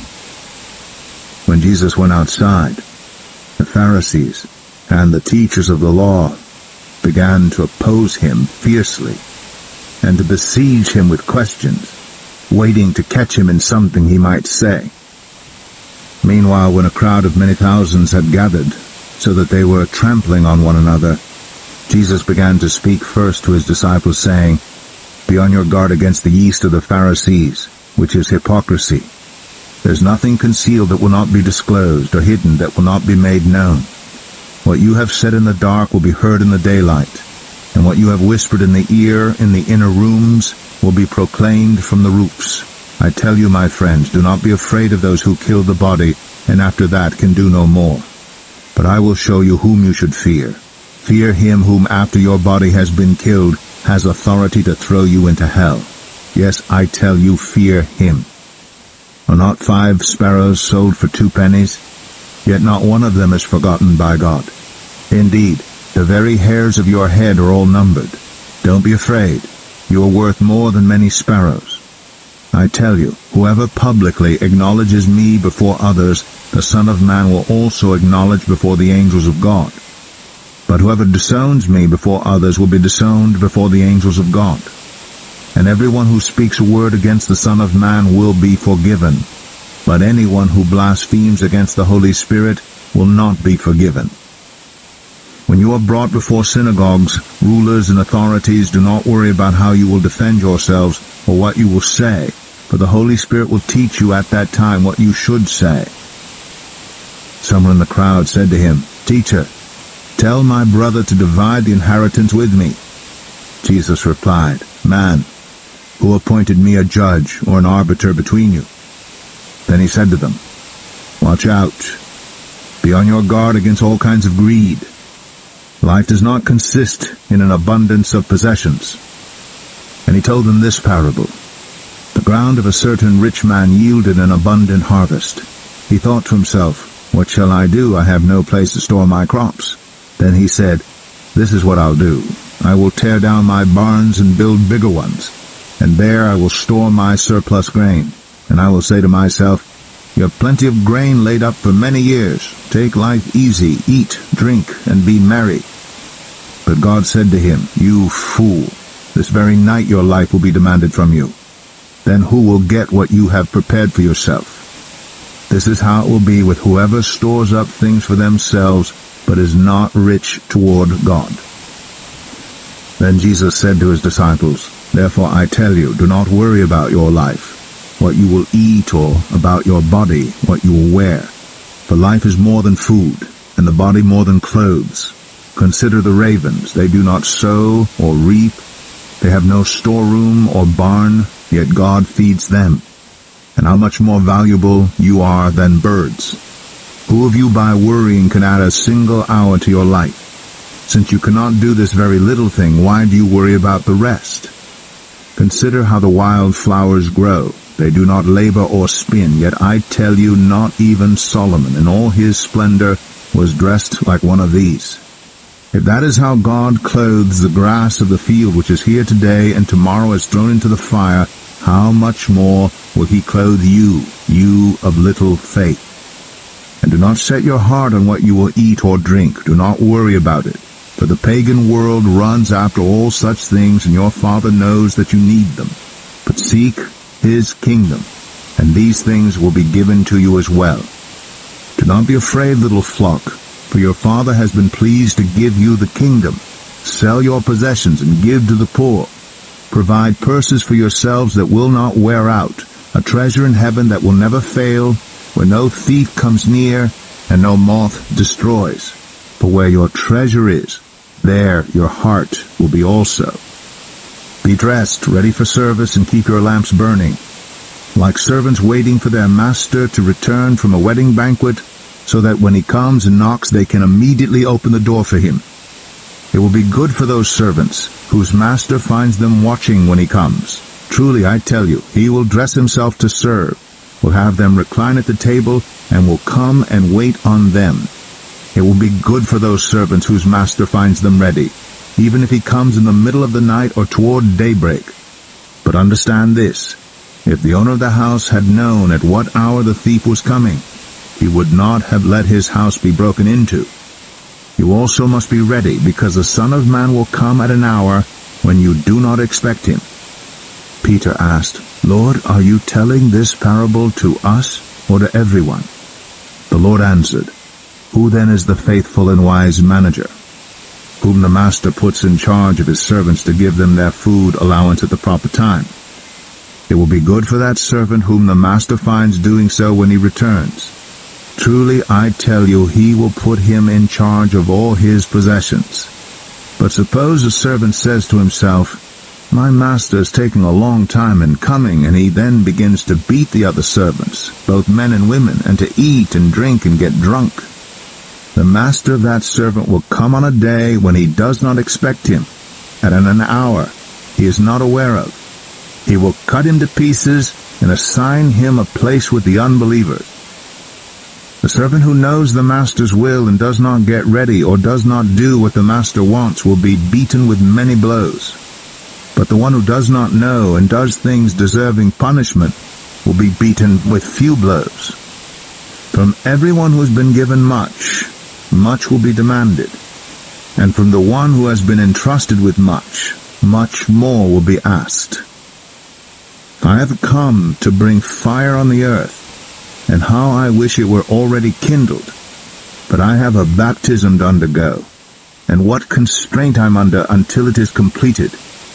Do you think I came to bring peace on earth? No, I tell you, but division. From now on there will be 5 in one family divided against each other, 3 against 2, and 2 against 3. They will be divided, father against son, and son against father, mother against daughter, and daughter against mother, mother-in-law against daughter-in-law, and daughter-in-law against mother-in-law." He said to the crowd, "When you see a cloud rising in the west, immediately you say, 'It's going to rain,' and it does. And when the south wind blows, you say, 'It's going to be hot,' and it is. Hypocrites! You know how to interpret the appearance of the earth and the sky. How is it that you don't know how to interpret this present time? Why don't you judge for yourselves what is right? As you are going with your adversary to the magistrate, try hard to be reconciled on the way, or your adversary may drag you off to the judge, and the judge turn you over to the officer, and the officer throw you into prison. I tell you, you will not get out until you have paid the last penny." Now there was some present at that time who told Jesus about the Galileans whose blood Pilate had mixed with their sacrifices. Jesus answered, "Do you think that these Galileans were worse sinners than all the other Galileans because they suffered this way? I tell you, no. But unless you repent, you too will all perish. Or those 18 who died when the Tower of Siloam fell on them, do you think that they were more guilty than all the others living in Jerusalem? I tell you, no. But unless you repent, you too will all perish." Then he told this parable. A man had a fig tree growing in his vineyard, and he went to look for fruit on it, but did not find any. So he said to the man who took care of the vineyard, "For 3 years now I've been coming to look for fruit on this fig tree, and haven't found any. Cut it down. Why should it use up the soil?" "Sir," the man replied, "leave it alone for 1 more year, and I'll dig around it and fertilize it. If it bears fruit next year, fine. If not, then cut it down." On a Sabbath, Jesus was teaching in one of the synagogues, and a woman was there who had been crippled by a spirit for 18 years. She was bent over and could not straighten up at all. When Jesus saw her, he called her forward and said to her, "Woman, you are set free from your infirmity." Then he put his hands on her, and immediately she straightened up and praised God. Indignant because Jesus had healed on the Sabbath, the synagogue leader said to the people, "There are 6 days for work, so come and be healed on those days, not on the Sabbath." The Lord answered him, "You hypocrites! Doesn't each of you on the Sabbath untie your ox or donkey from the stall and lead it out to give it water? Then should not this woman, a daughter of Abraham, whom Satan has kept bound for 18 long years, be set free on the Sabbath day from what bound her?" When he said this, all his opponents were humiliated, but the people were delighted with all the wonderful things he was doing. Then Jesus asked, "What is the kingdom of God like? What shall I compare it to? It is like a mustard seed, which a man took and planted in his garden. It grew and became a tree, and the birds perched in its branches." Again he asked, "What shall I compare the kingdom of God to? It is like yeast that a woman took and mixed into about 60 pounds of flour until it worked all through the dough." Then Jesus went through the towns and villages teaching as he made his way to Jerusalem. Someone asked him, "Lord, are only a few people going to be saved?" He said to them, "Make every effort to enter through the narrow door, because many, I tell you, will try to enter and will not be able to. Once the owner of the house gets up and closes the door, you will stand outside knocking and pleading, 'Sir, open the door for us.' But he will answer, 'I don't know you or where you come from.' Then you will say, 'We ate and drank with you, and you taught in our streets.' But he will reply, 'I don't know you or where you come from. Away from me, all you evildoers.' There will be weeping there and gnashing of teeth when you see Abraham, Isaac, and Jacob and all the prophets in the kingdom of God, but you yourselves thrown out. People will come from east and west and north and south, and will take their places at the feast in the kingdom of God. Indeed, there are those who are last who will be first, and first who will be last." At that time some Pharisees came to Jesus and said to him, "Leave this place and go somewhere else. Herod wants to kill you." He replied, "Go tell that fox. I will keep on driving out demons and healing people today and tomorrow, and on the third day I will reach my goal. In any case, I must press on today and tomorrow and the next day, for surely no prophet can die outside Jerusalem. Jerusalem, Jerusalem, you who kill the prophets and stone those sent to you. How often have I longed to gather your children together as a hen gathers her chicks under her wings, and you were not willing. Look, your house is left to you desolate. I tell you, you will not see me again until you say, 'Blessed is he who comes in the name of the Lord.'" One Sabbath, when Jesus went to eat in the house of a prominent Pharisee, he was being carefully watched. There in front of him was a man suffering from abnormal swelling of his body. Jesus asked the Pharisees and experts in the law, "Is it lawful to heal on the Sabbath or not?" But they remained silent. So taking hold of the man, he healed him and sent him on his way. Then he asked them, "If one of you has a child or an ox that falls into a well on the Sabbath day, will you not immediately pull it out?" And they had nothing to say. When he noticed how the guests picked the places of honor at the table, he told them this parable. "When someone invites you to a wedding feast, do not take the place of honor, for a person more distinguished than you may have been invited. If so, the host who invited both of you will come and say to you, 'Give this person your seat.' Then, humiliated, you will have to take the least important place. But when you are invited, take the lowest place, so that when your host comes, he will say to you, 'Friend, move up to a better place.' Then you will be honored in the presence of all the other guests. For all those who exalt themselves will be humbled, and those who humble themselves will be exalted."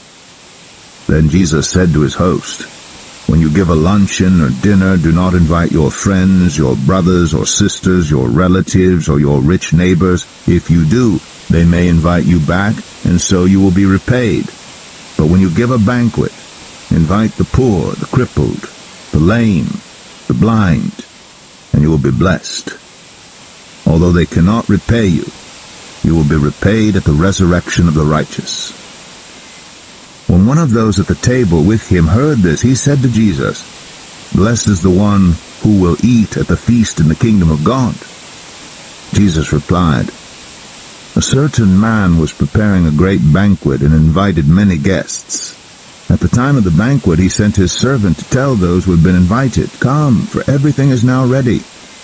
But they all alike began to make excuses. The first said, 'I have just bought a field, and I must go and see it. Please excuse me.' Another said, I have just bought 5 yoke of oxen, and I'm on my way to try them out. Please excuse me. Still another said, I just got married, so I can't come. The servant came back and reported this to his master. Then the owner of the house became angry and ordered his servant, Go out quickly into the streets and alleys of the town and bring in the poor, the crippled, the blind, and the lame. Sir, the servant said, what you ordered has been done, but there is still room. Then the master told his servant, Go out to the roads and country lanes and compel them to come in, so that my house will be full. I tell you, not one of those who were invited will get a taste of my banquet. Large crowds were traveling with Jesus, and turning to them he said, If anyone comes to me and does not hate father and mother, wife and children, brothers and sisters, yes, even their own life, such a person cannot be my disciple. And whoever does not carry their cross and follow me cannot be my disciple. Suppose one of you wants to build a tower. Won't you first sit down and estimate the cost to see if you have enough money to complete it? For if you lay the foundation and are not able to finish it, everyone who sees it will ridicule you, saying, This person began to build and wasn't able to finish. Or suppose a king is about to go to war against another king. Won't he first sit down and consider whether he is able with 10,000 men to oppose the one coming against him with 20,000? If he is not able, he will send a delegation, while the other is still a long way off, and will ask for terms of peace. In the same way, those of you who do not give up everything you have cannot be my disciples. Salt is good, but if it loses its saltiness, how can it be made salty again? It is fit neither for the soil nor for the manure pile. It is thrown out. Whoever has ears to hear, let them hear. Now the tax collectors and sinners were all gathering around to hear Jesus. But the Pharisees and the teachers of the law muttered, This man welcomes sinners and eats with them. Then Jesus told them this parable. Suppose one of you has 100 sheep and loses one of them. Doesn't he leave the 99 in the open country and go after the lost sheep until he finds it? And when he finds it, he joyfully puts it on his shoulders and goes home. Then he calls his friends and neighbors together and says, Rejoice with me, I have found my lost sheep. I tell you that in the same way there will be more rejoicing in heaven over one sinner who repents than over 99 righteous persons who do not need to repent. Or suppose a woman has 10 silver coins and loses one. Doesn't she light a lamp, sweep the house, and search carefully until she finds it? And when she finds it, she calls her friends and neighbors together and says, Rejoice with me, I have found my lost coin. In the same way I tell you, there is rejoicing in the presence of the angels of God over one sinner who repents. Jesus continued, There was a man who had 2 sons. The younger one said to his father, Father, give me my share of the estate. So he divided his property between them. Not long after that, the younger son got together all he had, set off for a distant country, and there squandered his wealth in wild living. After he had spent everything, there was a severe famine in the whole country, and he began to be in need. So he went and hired himself out to a citizen of that country, who sent him to his fields to feed pigs. He longed to fill his stomach with the pods that the pigs were eating, but no one gave him anything. When he came to his senses, he said, How many of my father's hired servants have food to spare? And here I am, starving to death. I will set out and go back to my father and say to him, Father, I have sinned against heaven and against you. I am no longer worthy to be called your son. Make me like one of your hired servants. So he got up and went to his father. But while he was still a long way off, his father saw him and was filled with compassion for him. He ran to his son, threw his arms around him, and kissed him. The son said to him, Father, I have sinned against heaven and against you. I am no longer worthy to be called your son. But the father said to his servants, "Quick, bring the best robe and put it on him. Put a ring on his finger and sandals on his feet. Bring the fattened calf and kill it. Let's have a feast and celebrate. For this son of mine was dead and is alive again. He was lost and is found." So they began to celebrate. Meanwhile, the older son was in the field. When he came near the house, he heard music and dancing. So he called one of the servants and asked him what was going on. "Your brother has come," he replied, "and your father has killed the fattened calf because he has him back safe and sound." The older brother became angry and refused to go in. So his father went out and pleaded with him. But he answered his father, "Look, all these years I've been slaving for you and never disobeyed your orders. Yet you never gave me even a young goat so that I could celebrate with my friends. But when this son of yours, who squandered your property with prostitutes, comes home, you kill the fattened calf for him." "My son," the father said, "you are always with me, and everything I have is yours. But we had to celebrate and be glad, because this brother of yours was dead and is alive again. He was lost and is found." Jesus told his disciples, "There was a rich man whose manager was accused of wasting his possessions. So he called him in and asked him, 'What is this I hear about you? Give an account of your management, because you cannot be manager any longer.' The manager said to himself, 'What shall I do now? My master is taking away my job. I'm not strong enough to dig, and I'm ashamed to beg. I know what I'll do so that when I lose my job here, people will welcome me into their houses.' So he called in each one of his master's debtors. He asked the first, 'How much do you owe my master?' 900 gallons of olive oil,' he replied. The manager told him, 'Take your bill, sit down quickly, and make it 450. Then he asked the second, 'And how much do you owe?' 1,000 bushels of wheat,' he replied. He told him, 'Take your bill and make it 800. The master commended the dishonest manager because he had acted shrewdly. For the people of this world are more shrewd in dealing with their own kind than are the people of the light. I tell you, use worldly wealth to gain friends for yourselves, so that when it is gone, you will be welcomed into eternal dwellings. Whoever can be trusted with very little can also be trusted with much, and whoever is dishonest with very little will also be dishonest with much. So if you have not been trustworthy in handling worldly wealth, who will trust you with true riches? And if you have not been trustworthy with someone else's property, who will give you property of your own? No one can serve two masters. Either you will hate the one and love the other, or you'll be devoted to the one and despise the other. You cannot serve both God and money." The Pharisees, who loved money, heard all this and were sneering at Jesus. He said to them, "You are the ones who justify yourselves in the eyes of others, but God knows your hearts. What people value highly is detestable in God's sight. The law and the prophets were proclaimed until John. Since that time the good news of the kingdom of God is being preached, and everyone is forcing their way into it. It is easier for heaven and earth to disappear than for the least stroke of a pen to drop out of the law. Anyone who divorces his wife and marries another woman commits adultery, and the man who marries a divorced woman commits adultery. There was a rich man who was dressed in purple and fine linen and lived in luxury every day. At his gate was laid a beggar named Lazarus, covered with sores and longing to eat what fell from the rich man's table. Even the dogs came and licked his sores. The time came when the beggar died, and the angels carried him to Abraham's side. The rich man also died and was buried.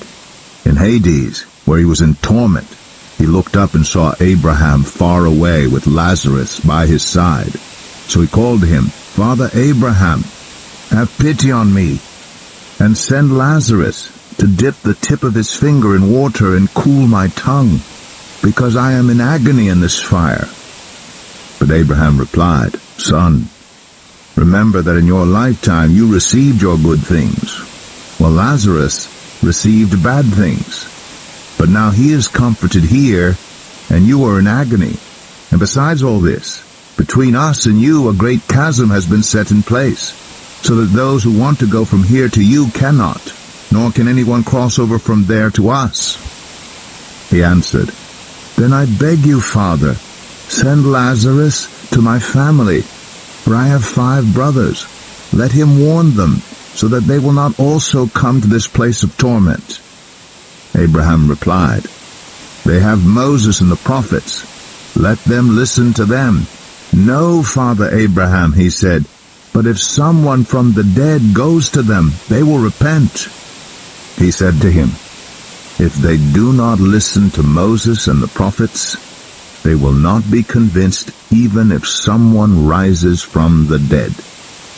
Jesus said to his disciples, "Things that cause people to stumble are bound to come, but woe to anyone through whom they come. It would be better for them to be thrown into the sea with a millstone tied around their neck than to cause one of these little ones to stumble. So watch yourselves. If your brother or sister sins against you, rebuke them, and if they repent, forgive them. Even if they sin against you 7 times in a day, and 7 times come back to you saying, 'I repent,' you must forgive them." The apostles said to the Lord, "Increase our faith." He replied, "If you have faith as small as a mustard seed, you can say to this mulberry tree, 'Be uprooted and planted in the sea,' and it will obey you. Suppose one of you has a servant plowing or looking after the sheep. Will he say to the servant when he comes in from the field, 'Come along now and sit down to eat'? Won't he rather say, 'Prepare my supper, get yourself ready and wait on me while I eat and drink. After that you may eat and drink'? Will he thank the servant because he did what he was told to do? So, you also, when you have done everything you were told to do, should say, 'We are unworthy servants. We have only done our duty.'" Now on his way to Jerusalem, Jesus traveled along the border between Samaria and Galilee. As he was going into a village, 10 men who had leprosy met him. They stood at a distance and called out in a loud voice, "Jesus, Master, have pity on us." When he saw them, he said, "Go show yourselves to the priests." And as they went, they were cleansed. One of them, when he saw he was healed, came back praising God in a loud voice. He threw himself at Jesus' feet and thanked him, and he was a Samaritan. Jesus asked, "Were not all 10 cleansed? Where are the other 9? Has no one returned to give praise to God except this foreigner?" Then he said to him, "Rise and go. Your faith has made you well." Once, on being asked by the Pharisees when the kingdom of God would come, Jesus replied, "The coming of the kingdom of God is not something that can be observed, nor will people say, 'Here it is,' or 'There it is,' because the kingdom of God is in your midst." Then he said to his disciples, "The time is coming when you will long to see one of the days of the Son of Man, but you will not see it. People will tell you, 'There he is,' or 'Here he is.' Do not go running off after them. For the Son of Man in his day will be like the lightning, which flashes and lights up the sky from one end to the other. But first he must suffer many things, and be rejected by this generation. Just as it was in the days of Noah, so also will it be in the days of the Son of Man. People were eating, drinking, marrying, and being given in marriage up to the day Noah entered the ark. Then the flood came and destroyed them all. It was the same in the days of Lot. People were eating and drinking, buying and selling, planting and building. But the day Lot left Sodom, fire and sulfur rained down from heaven and destroyed them all. It will be just like this on the day the Son of Man is revealed. On that day, no one who is on the housetop with possessions inside should go down to get them. Likewise, no one in the field should go back for anything. Remember Lot's wife. Whoever tries to keep their life will lose it, and whoever loses their life will preserve it. I tell you, on that night, 2 people will be in one bed. One will be taken and the other left. 2 women will be grinding grain together. One will be taken and the other left. Where, Lord? They asked. He replied, Where there is a dead body, there the vultures will gather. Then Jesus told his disciples a parable to show them that they should always pray and not give up. He said, In a certain town there was a judge who neither feared God nor cared what people thought. And there was a widow in that town who kept coming to him with the plea, Grant me justice against my adversary. For some time he refused, but finally he said to himself, Even though I don't fear God or care what people think, yet because this widow keeps bothering me, I will see that she gets justice, so that she won't eventually come and attack me. And the Lord said, Listen to what the unjust judge says. And will not God bring about justice for his chosen ones who cry out to him day and night? Will he keep putting them off? I tell you, he will see that they get justice, and quickly. However, when the Son of Man comes, will he find faith on the earth? To some who were confident of their own righteousness and looked down on everyone else, Jesus told this parable. 2 men went up to the temple to pray, one a Pharisee and the other a tax collector.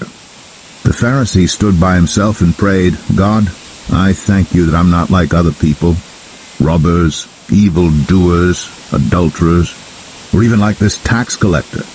I fast twice a week and give 1/10 of all I get. But the tax collector stood at a distance. He would not even look up to heaven, but beat his breast and said, God, have mercy on me, a sinner. I tell you that this man, rather than the other, went home justified before God. For all those who exalt themselves will be humbled, and those who humble themselves will be exalted.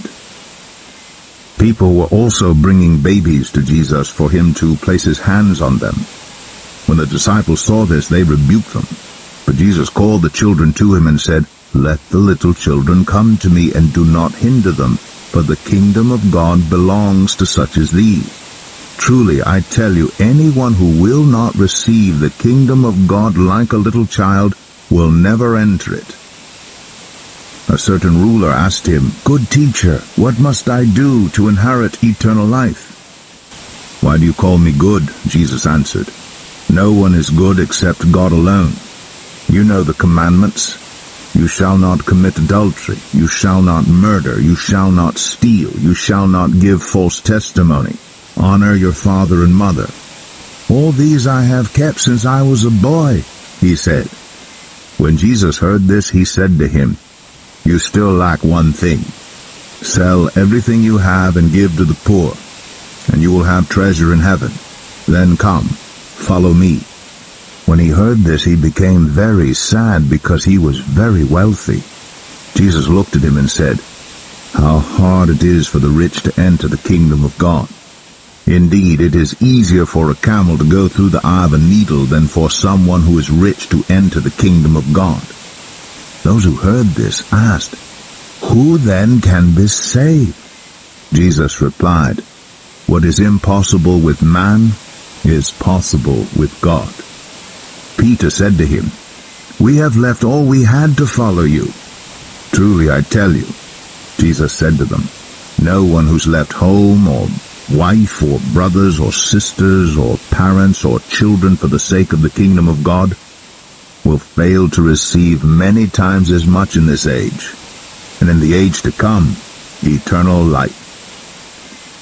Jesus took the 12 aside and told them, We are going up to Jerusalem, and everything that is written by the prophets about the Son of Man will be fulfilled.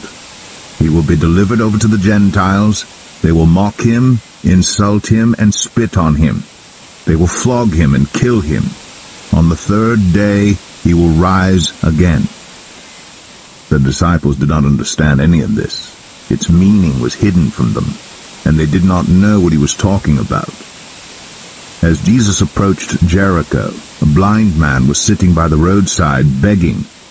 When he heard the crowd going by, he asked what was happening. They told him, Jesus of Nazareth is passing by." He called out, "Jesus, Son of David, have mercy on me." Those who led the way rebuked him and told him to be quiet. But he shouted all the more, "Son of David, have mercy on me." Jesus stopped and ordered the man to be brought to him.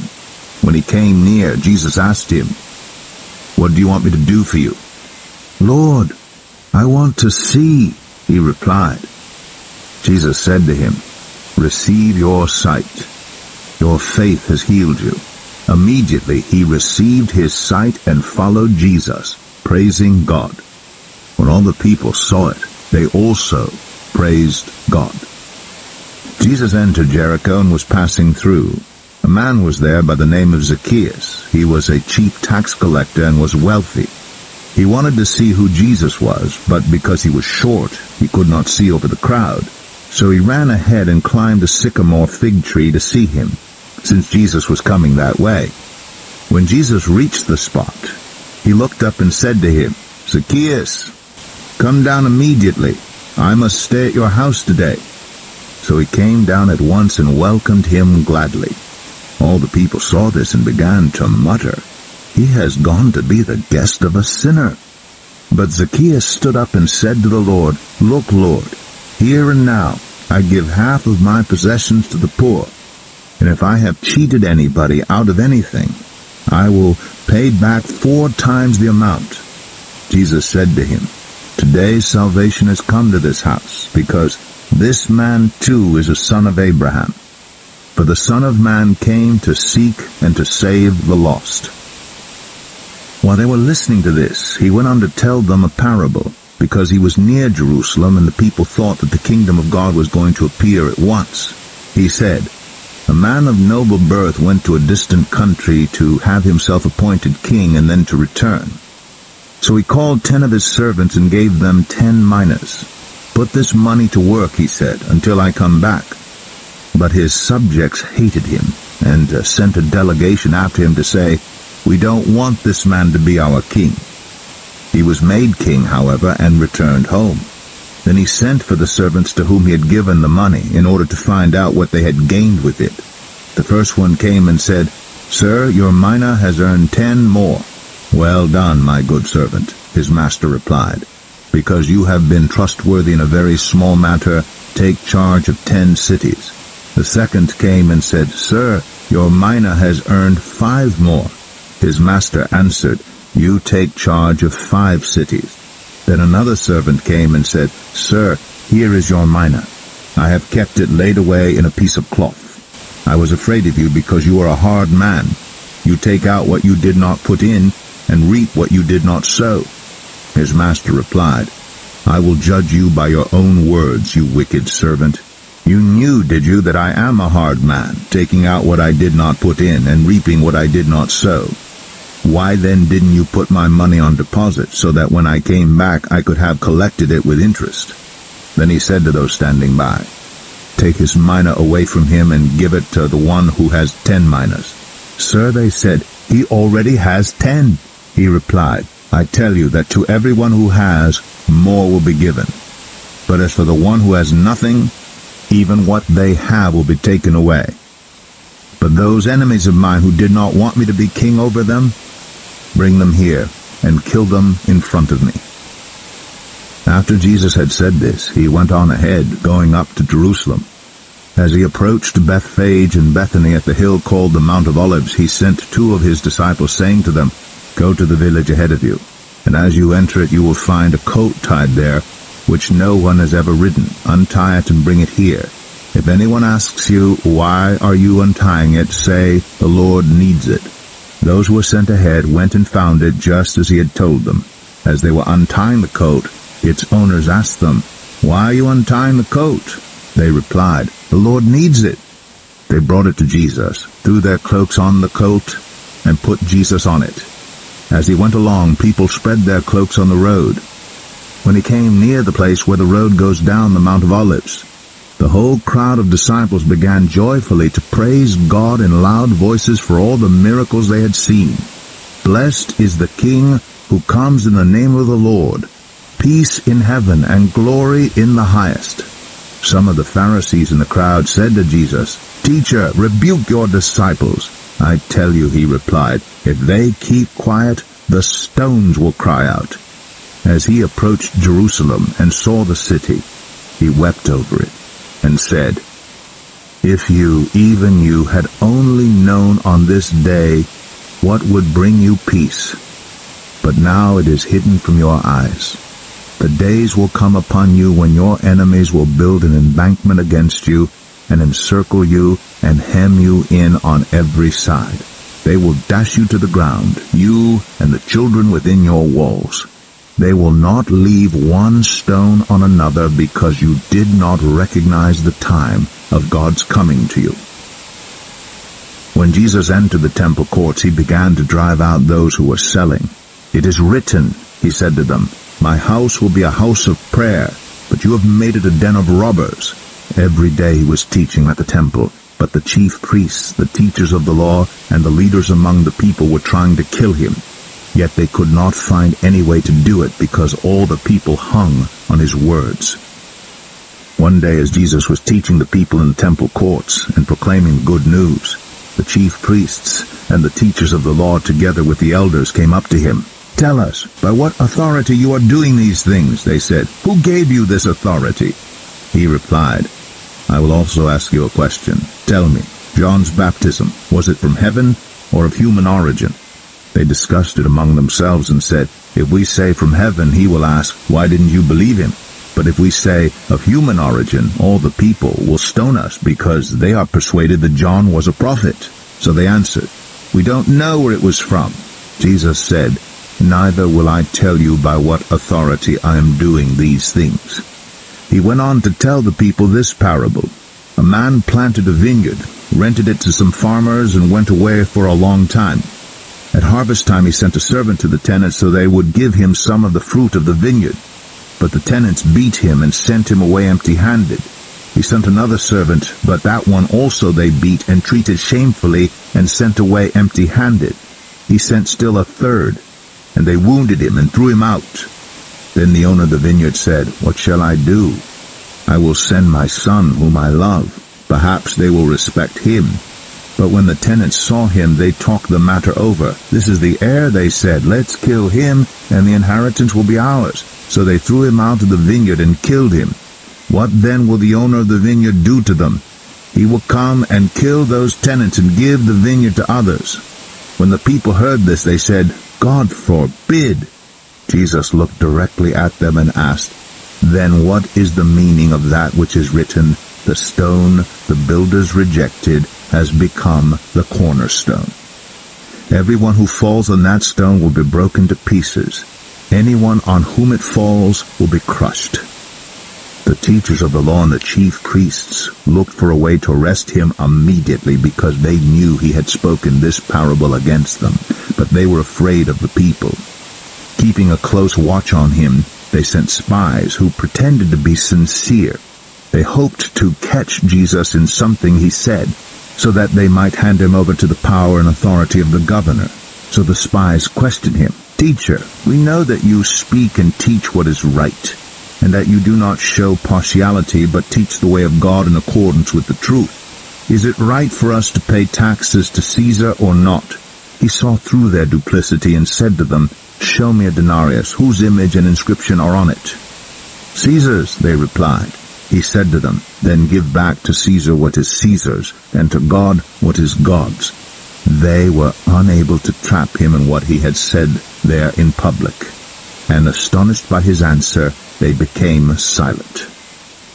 Some of the Sadducees, who say there is no resurrection, came to Jesus with a question. "Teacher," they said, "Moses wrote for us that if a man's brother dies and leaves a wife but no children, the man must marry the widow and raise up offspring for his brother.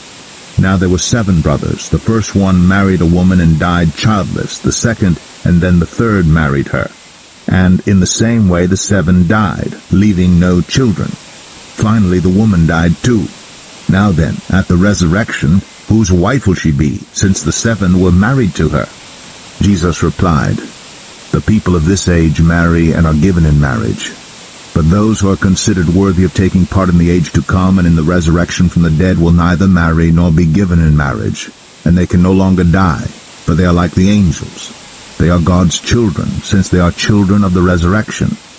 But in the account of the burning bush, even Moses showed that the dead rise. For he calls the Lord the God of Abraham, and the God of Isaac, and the God of Jacob. He is not the God of the dead, but of the living, for to him all are alive. Some of the teachers of the law responded, "Well said, teacher," and no one dared ask him any more questions. Then Jesus said to them, "Why is it said that the Messiah is the son of David? David himself declares in the book of Psalms, 'The Lord said to my Lord, sit at my right hand, until I make your enemies a footstool for your feet.' David calls him Lord. How then can he be his son?" While all the people were listening, Jesus said to his disciples, "Beware of the teachers of the law. They like to walk around in flowing robes and love to be greeted with respect in the marketplaces and have the most important seats in the synagogues and the places of honor at banquets. They devour widows' houses and for a show make lengthy prayers. These men will be punished most severely." As Jesus looked up, he saw the rich putting their gifts into the temple treasury. He also saw a poor widow put in 2 very small copper coins. "Truly, I tell you," he said, "this poor widow has put in more than all the others. All these people gave their gifts out of their wealth, but she, out of her poverty, put in all she had to live on."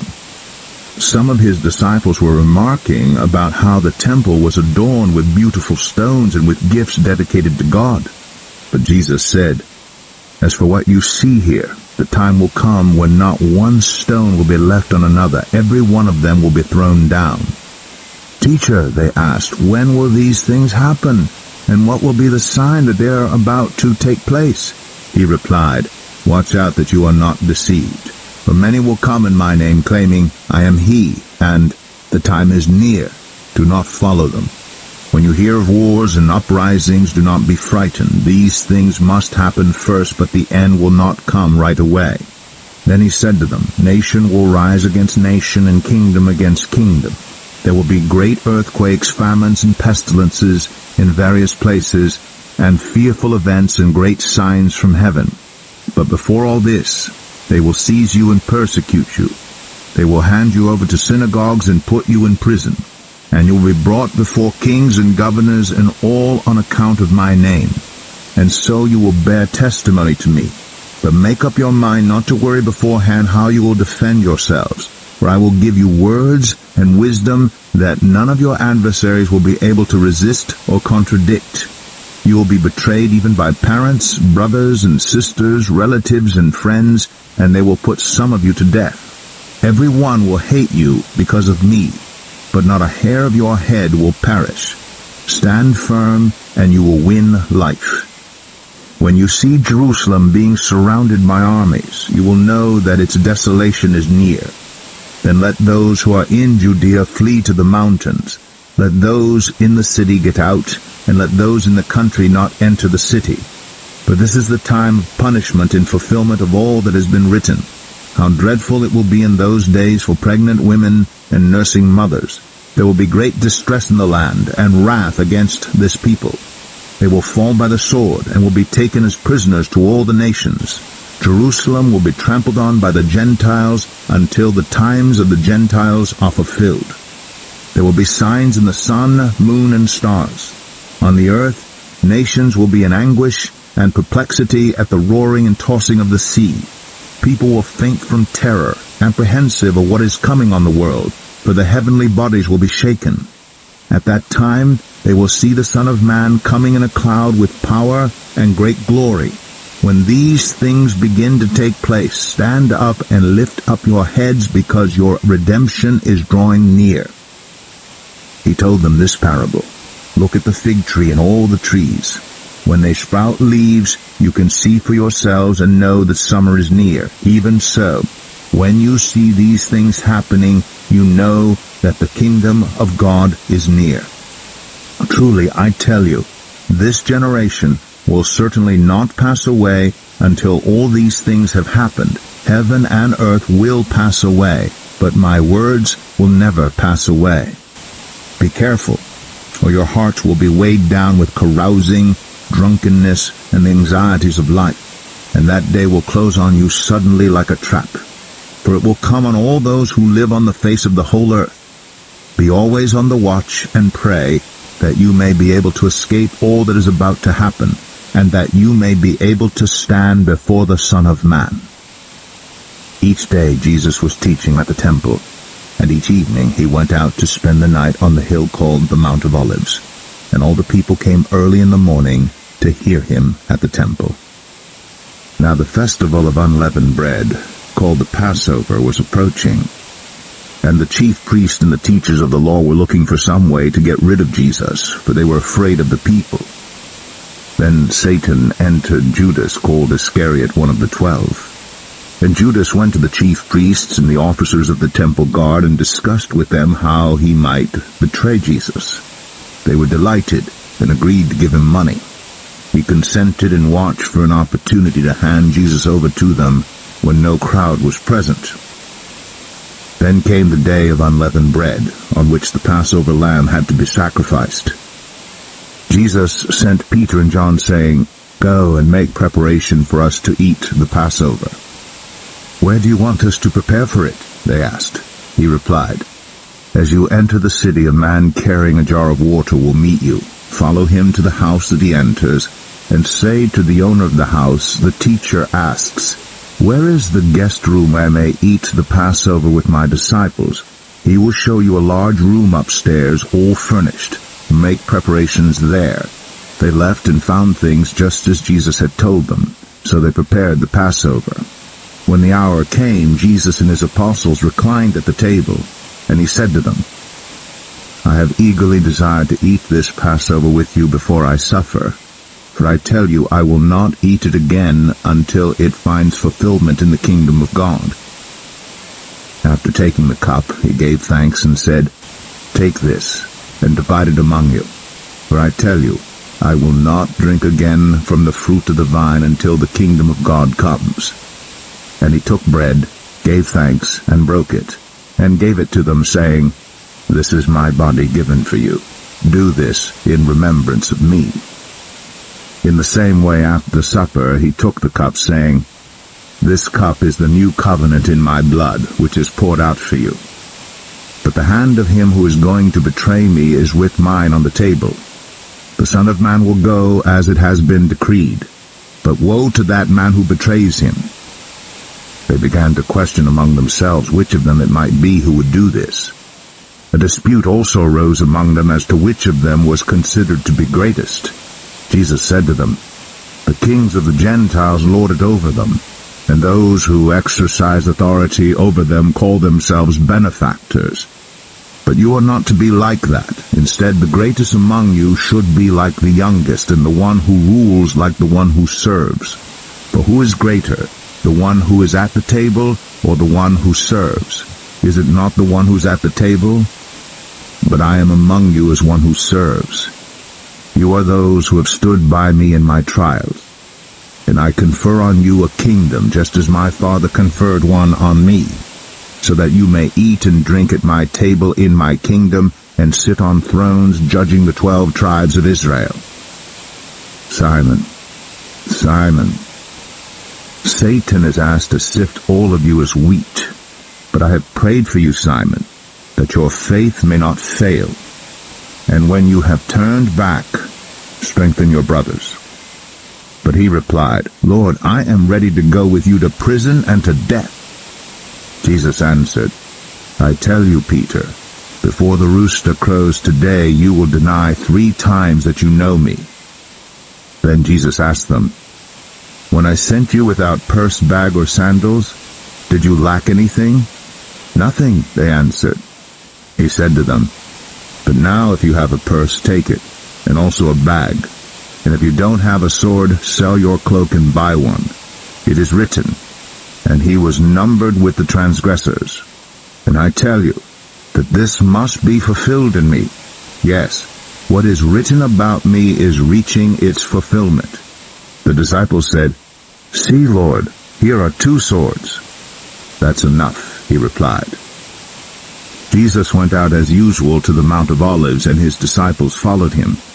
On reaching the place, he said to them, "Pray that you will not fall into temptation."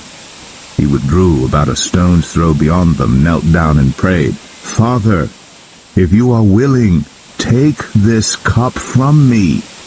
Yet not my will, but yours be done." An angel from heaven appeared to him and strengthened him. And being in anguish, he prayed more earnestly, and his sweat was like drops of blood falling to the ground. When he rose from prayer and went back to the disciples, he found them asleep, exhausted from sorrow. "Why are you sleeping?" he asked them. "Get up and pray so that you will not fall into temptation." While he was still speaking, a crowd came up, and the man who was called Judas, one of the 12, was leading them. He approached Jesus to kiss him, but Jesus asked him, "Judas, are you betraying the Son of Man with a kiss?" When Jesus' followers saw what was going to happen, they said, "Lord, should we strike with our swords?" And one of them struck the servant of the high priest, cutting off his right ear. But Jesus answered, "No more of this." And he touched the man's ear and healed him. Then Jesus said to the chief priests, the officers of the temple guard, and the elders who had come for him, "Am I leading a rebellion, that you have come with swords and clubs? Every day I was with you in the temple court, and you did not lay a hand on me. But this is your hour, when darkness reigns." Then seizing him, they led him away and took him into the house of the high priest. Peter followed at a distance. And when some there had kindled a fire in the middle of the courtyard and had sat down together, Peter sat down with them. A servant girl saw him seated there in the firelight. She looked closely at him and said, "This man was with him." But he denied it. "Woman, I don't know him," he said. A little later someone else saw him and said, "You also are one of them." "Man, I am not," Peter replied. About an hour later another asserted, "Certainly this fellow was with him, for he is a Galilean." Peter replied, "Man, I don't know what you're talking about." Just as he was speaking, the rooster crowed. The Lord turned and looked straight at Peter. Then Peter remembered the word the Lord had spoken to him. "Before the rooster crows today, you will disown me 3 times." And he went outside and wept bitterly. The men who were guarding Jesus began mocking and beating him. They blindfolded him and demanded, "Prophesy, who hit you?" And they said many other insulting things to him. At daybreak the council of the elders of the people, both the chief priests and the teachers of the law, met together, and Jesus was led before them. "If you are the Messiah," they said, "tell us." Jesus answered, "If I tell you, you will not believe me, and if I asked you, you would not answer. But from now on, the Son of Man will be seated at the right hand of the mighty God." They all asked, "Are you then the Son of God?" He replied, "You say that I am." Then they said, "Why do we need any more testimony? We have heard it from his own lips." Then the whole assembly rose and led him off to Pilate. And they began to accuse him, saying, "We have found this man subverting our nation. He opposes payment of taxes to Caesar and claims to be Messiah, a king." So Pilate asked Jesus, "Are you the king of the Jews?" "You have said so," Jesus replied. Then Pilate announced to the chief priests and the crowd, "I find no basis for a charge against this man." But they insisted, "He stirs up the people all over Judea by his teaching. He started in Galilee and has come all the way here." On hearing this, Pilate asked if the man was a Galilean. When he learned that Jesus was under Herod's jurisdiction, he sent him to Herod, who was also in Jerusalem at that time. When Herod saw Jesus, he was greatly pleased, because for a long time he had been wanting to see him. From what he had heard about him, he hoped to see him perform a sign of some sort. He plied him with many questions, but Jesus gave him no answer. The chief priests and the teachers of the law were standing there, vehemently accusing him. Then Herod and his soldiers ridiculed and mocked him. Dressing him in an elegant robe, they sent him back to Pilate. That day, Herod and Pilate became friends. Before this, They had been enemies. Pilate called together the chief priests, the rulers, and the people, and said to them, "You brought me this man as one who was inciting the people to rebellion. I have examined him in your presence and have found no basis for your charges against him. Neither has Herod, for he sent him back to us. As you can see, he has done nothing to deserve death. Therefore I will punish him and then release him." But the whole crowd shouted, "Away with this man! Release Barabbas to us!" Barabbas had been thrown into prison for an insurrection in the city and for murder. Wanting to release Jesus, Pilate appealed to them again. But they kept shouting, "Crucify him! Crucify him!" For the third time he spoke to them, "Why? What crime has this man committed? I have found in him no grounds for the death penalty. Therefore I will have him punished and then release him." But with loud shouts they insistently demanded that he be crucified, and their shouts prevailed. So Pilate decided to grant their demand. He released the man who had been thrown into prison for insurrection and murder, the one they asked for, and surrendered Jesus to their will. As the soldiers led them away, they seized a Simon from Cyrene who was on his way in from the country, and put the cross on him, and made him carry it behind Jesus. A large number of people followed him, including women who mourned and wailed for him.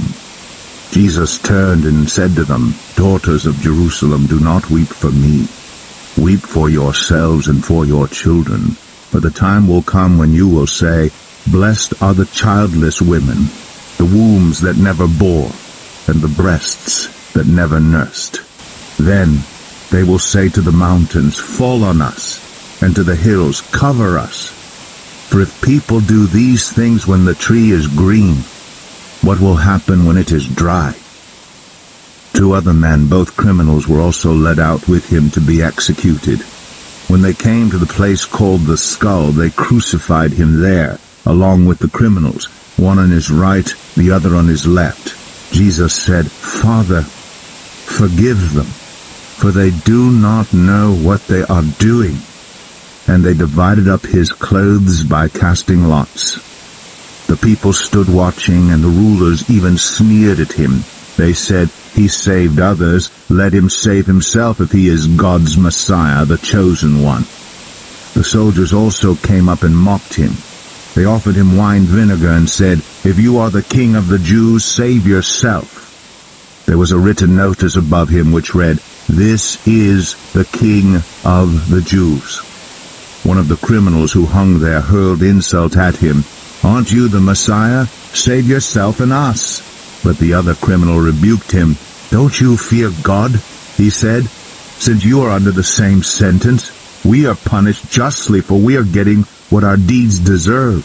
But this man has done nothing wrong." Then he said, "Jesus, remember me when you come into your kingdom." Jesus answered him, "Truly I tell you, today you will be with me in paradise." It was now about noon, and darkness came over the whole land until 3 in the afternoon, for the sun stopped shining, and the curtain of the temple was torn in two. Jesus called out with a loud voice, "Father, into your hands I commit my spirit." When he had said this, he breathed his last.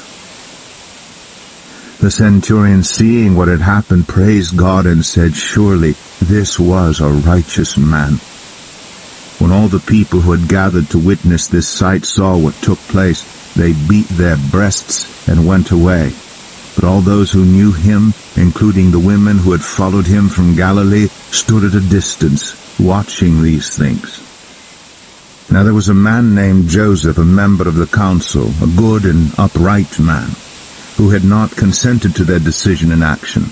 He came from the Judean town of Arimathea, and he himself was waiting for the kingdom of God. Going to Pilate, he asked for Jesus' body. Then he took it down, wrapped it in linen cloth, and placed it in a tomb cut in the rock, one in which no one had yet been laid. It was preparation day, and the Sabbath was about to begin. The women who had come with Jesus from Galilee followed Joseph and saw the tomb and how his body was laid in it. Then they went home and prepared spices and perfumes. But they rested on the Sabbath, in obedience to the commandment. On the first day of the week, very early in the morning, the women took the spices they had prepared and went to the tomb. They found the stone rolled away from the tomb. But when they entered, they did not find the body of the Lord Jesus.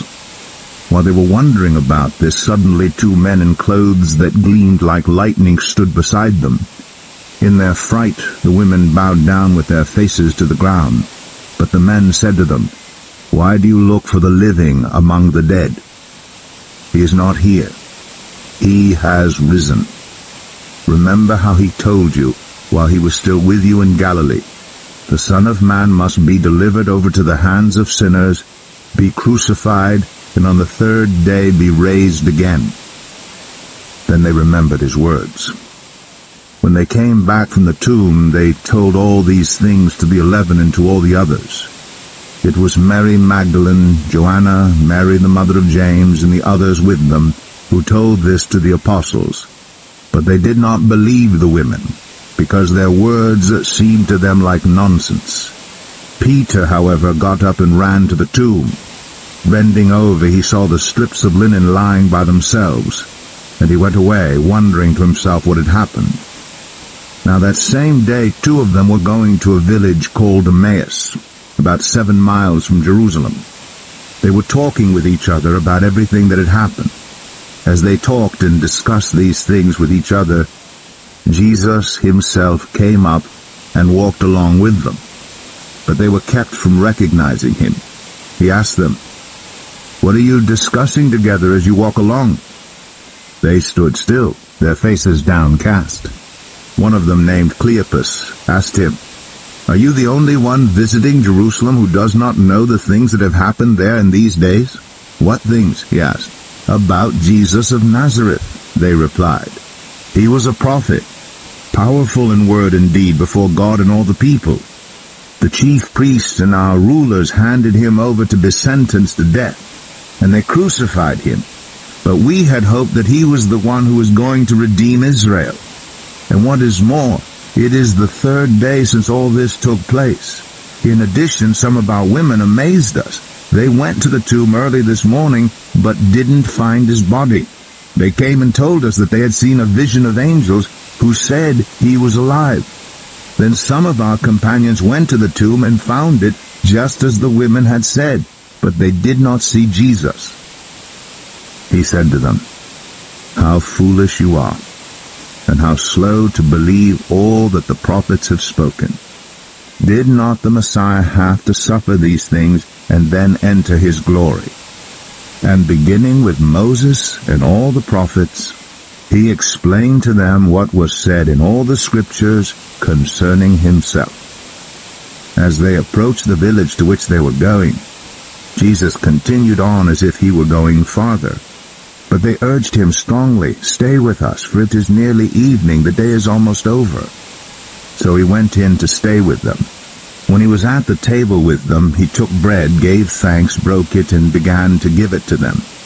Then their eyes were opened, and they recognized him, and he disappeared from their sight.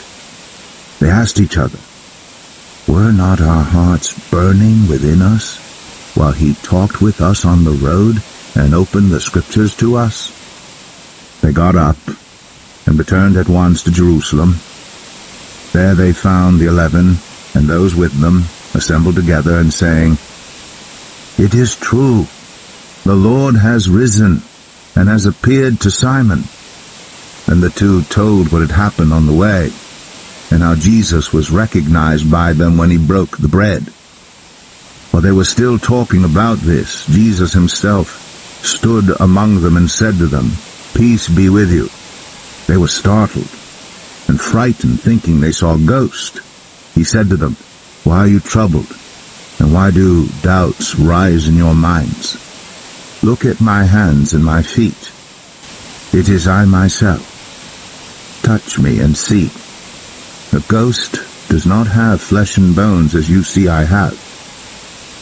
When he had said this, he showed them his hands and feet. And while they still did not believe it because of joy and amazement, he asked them, "Do you have anything here to eat?" They gave him a piece of broiled fish, and he took it and ate it in their presence. He said to them, "This is what I told you while I was still with you. Everything must be fulfilled that is written about me in the law of Moses, the prophets, and the Psalms." Then he opened their minds so they could understand the Scriptures. He told them, "This is what is written. The Messiah will suffer and rise from the dead on the third day, and repentance for the forgiveness of sins will be preached in his name to all nations, beginning at Jerusalem. You are witnesses of these things. I am going to send you what my Father has promised. But stay in the city until you have been clothed with power from on high." When he had led them out to the vicinity of Bethany, he lifted up his hands and blessed them. While he was blessing them, he left them and was taken up into heaven. Then they worshipped him and returned to Jerusalem with great joy. And they stayed continually at the temple, praising God.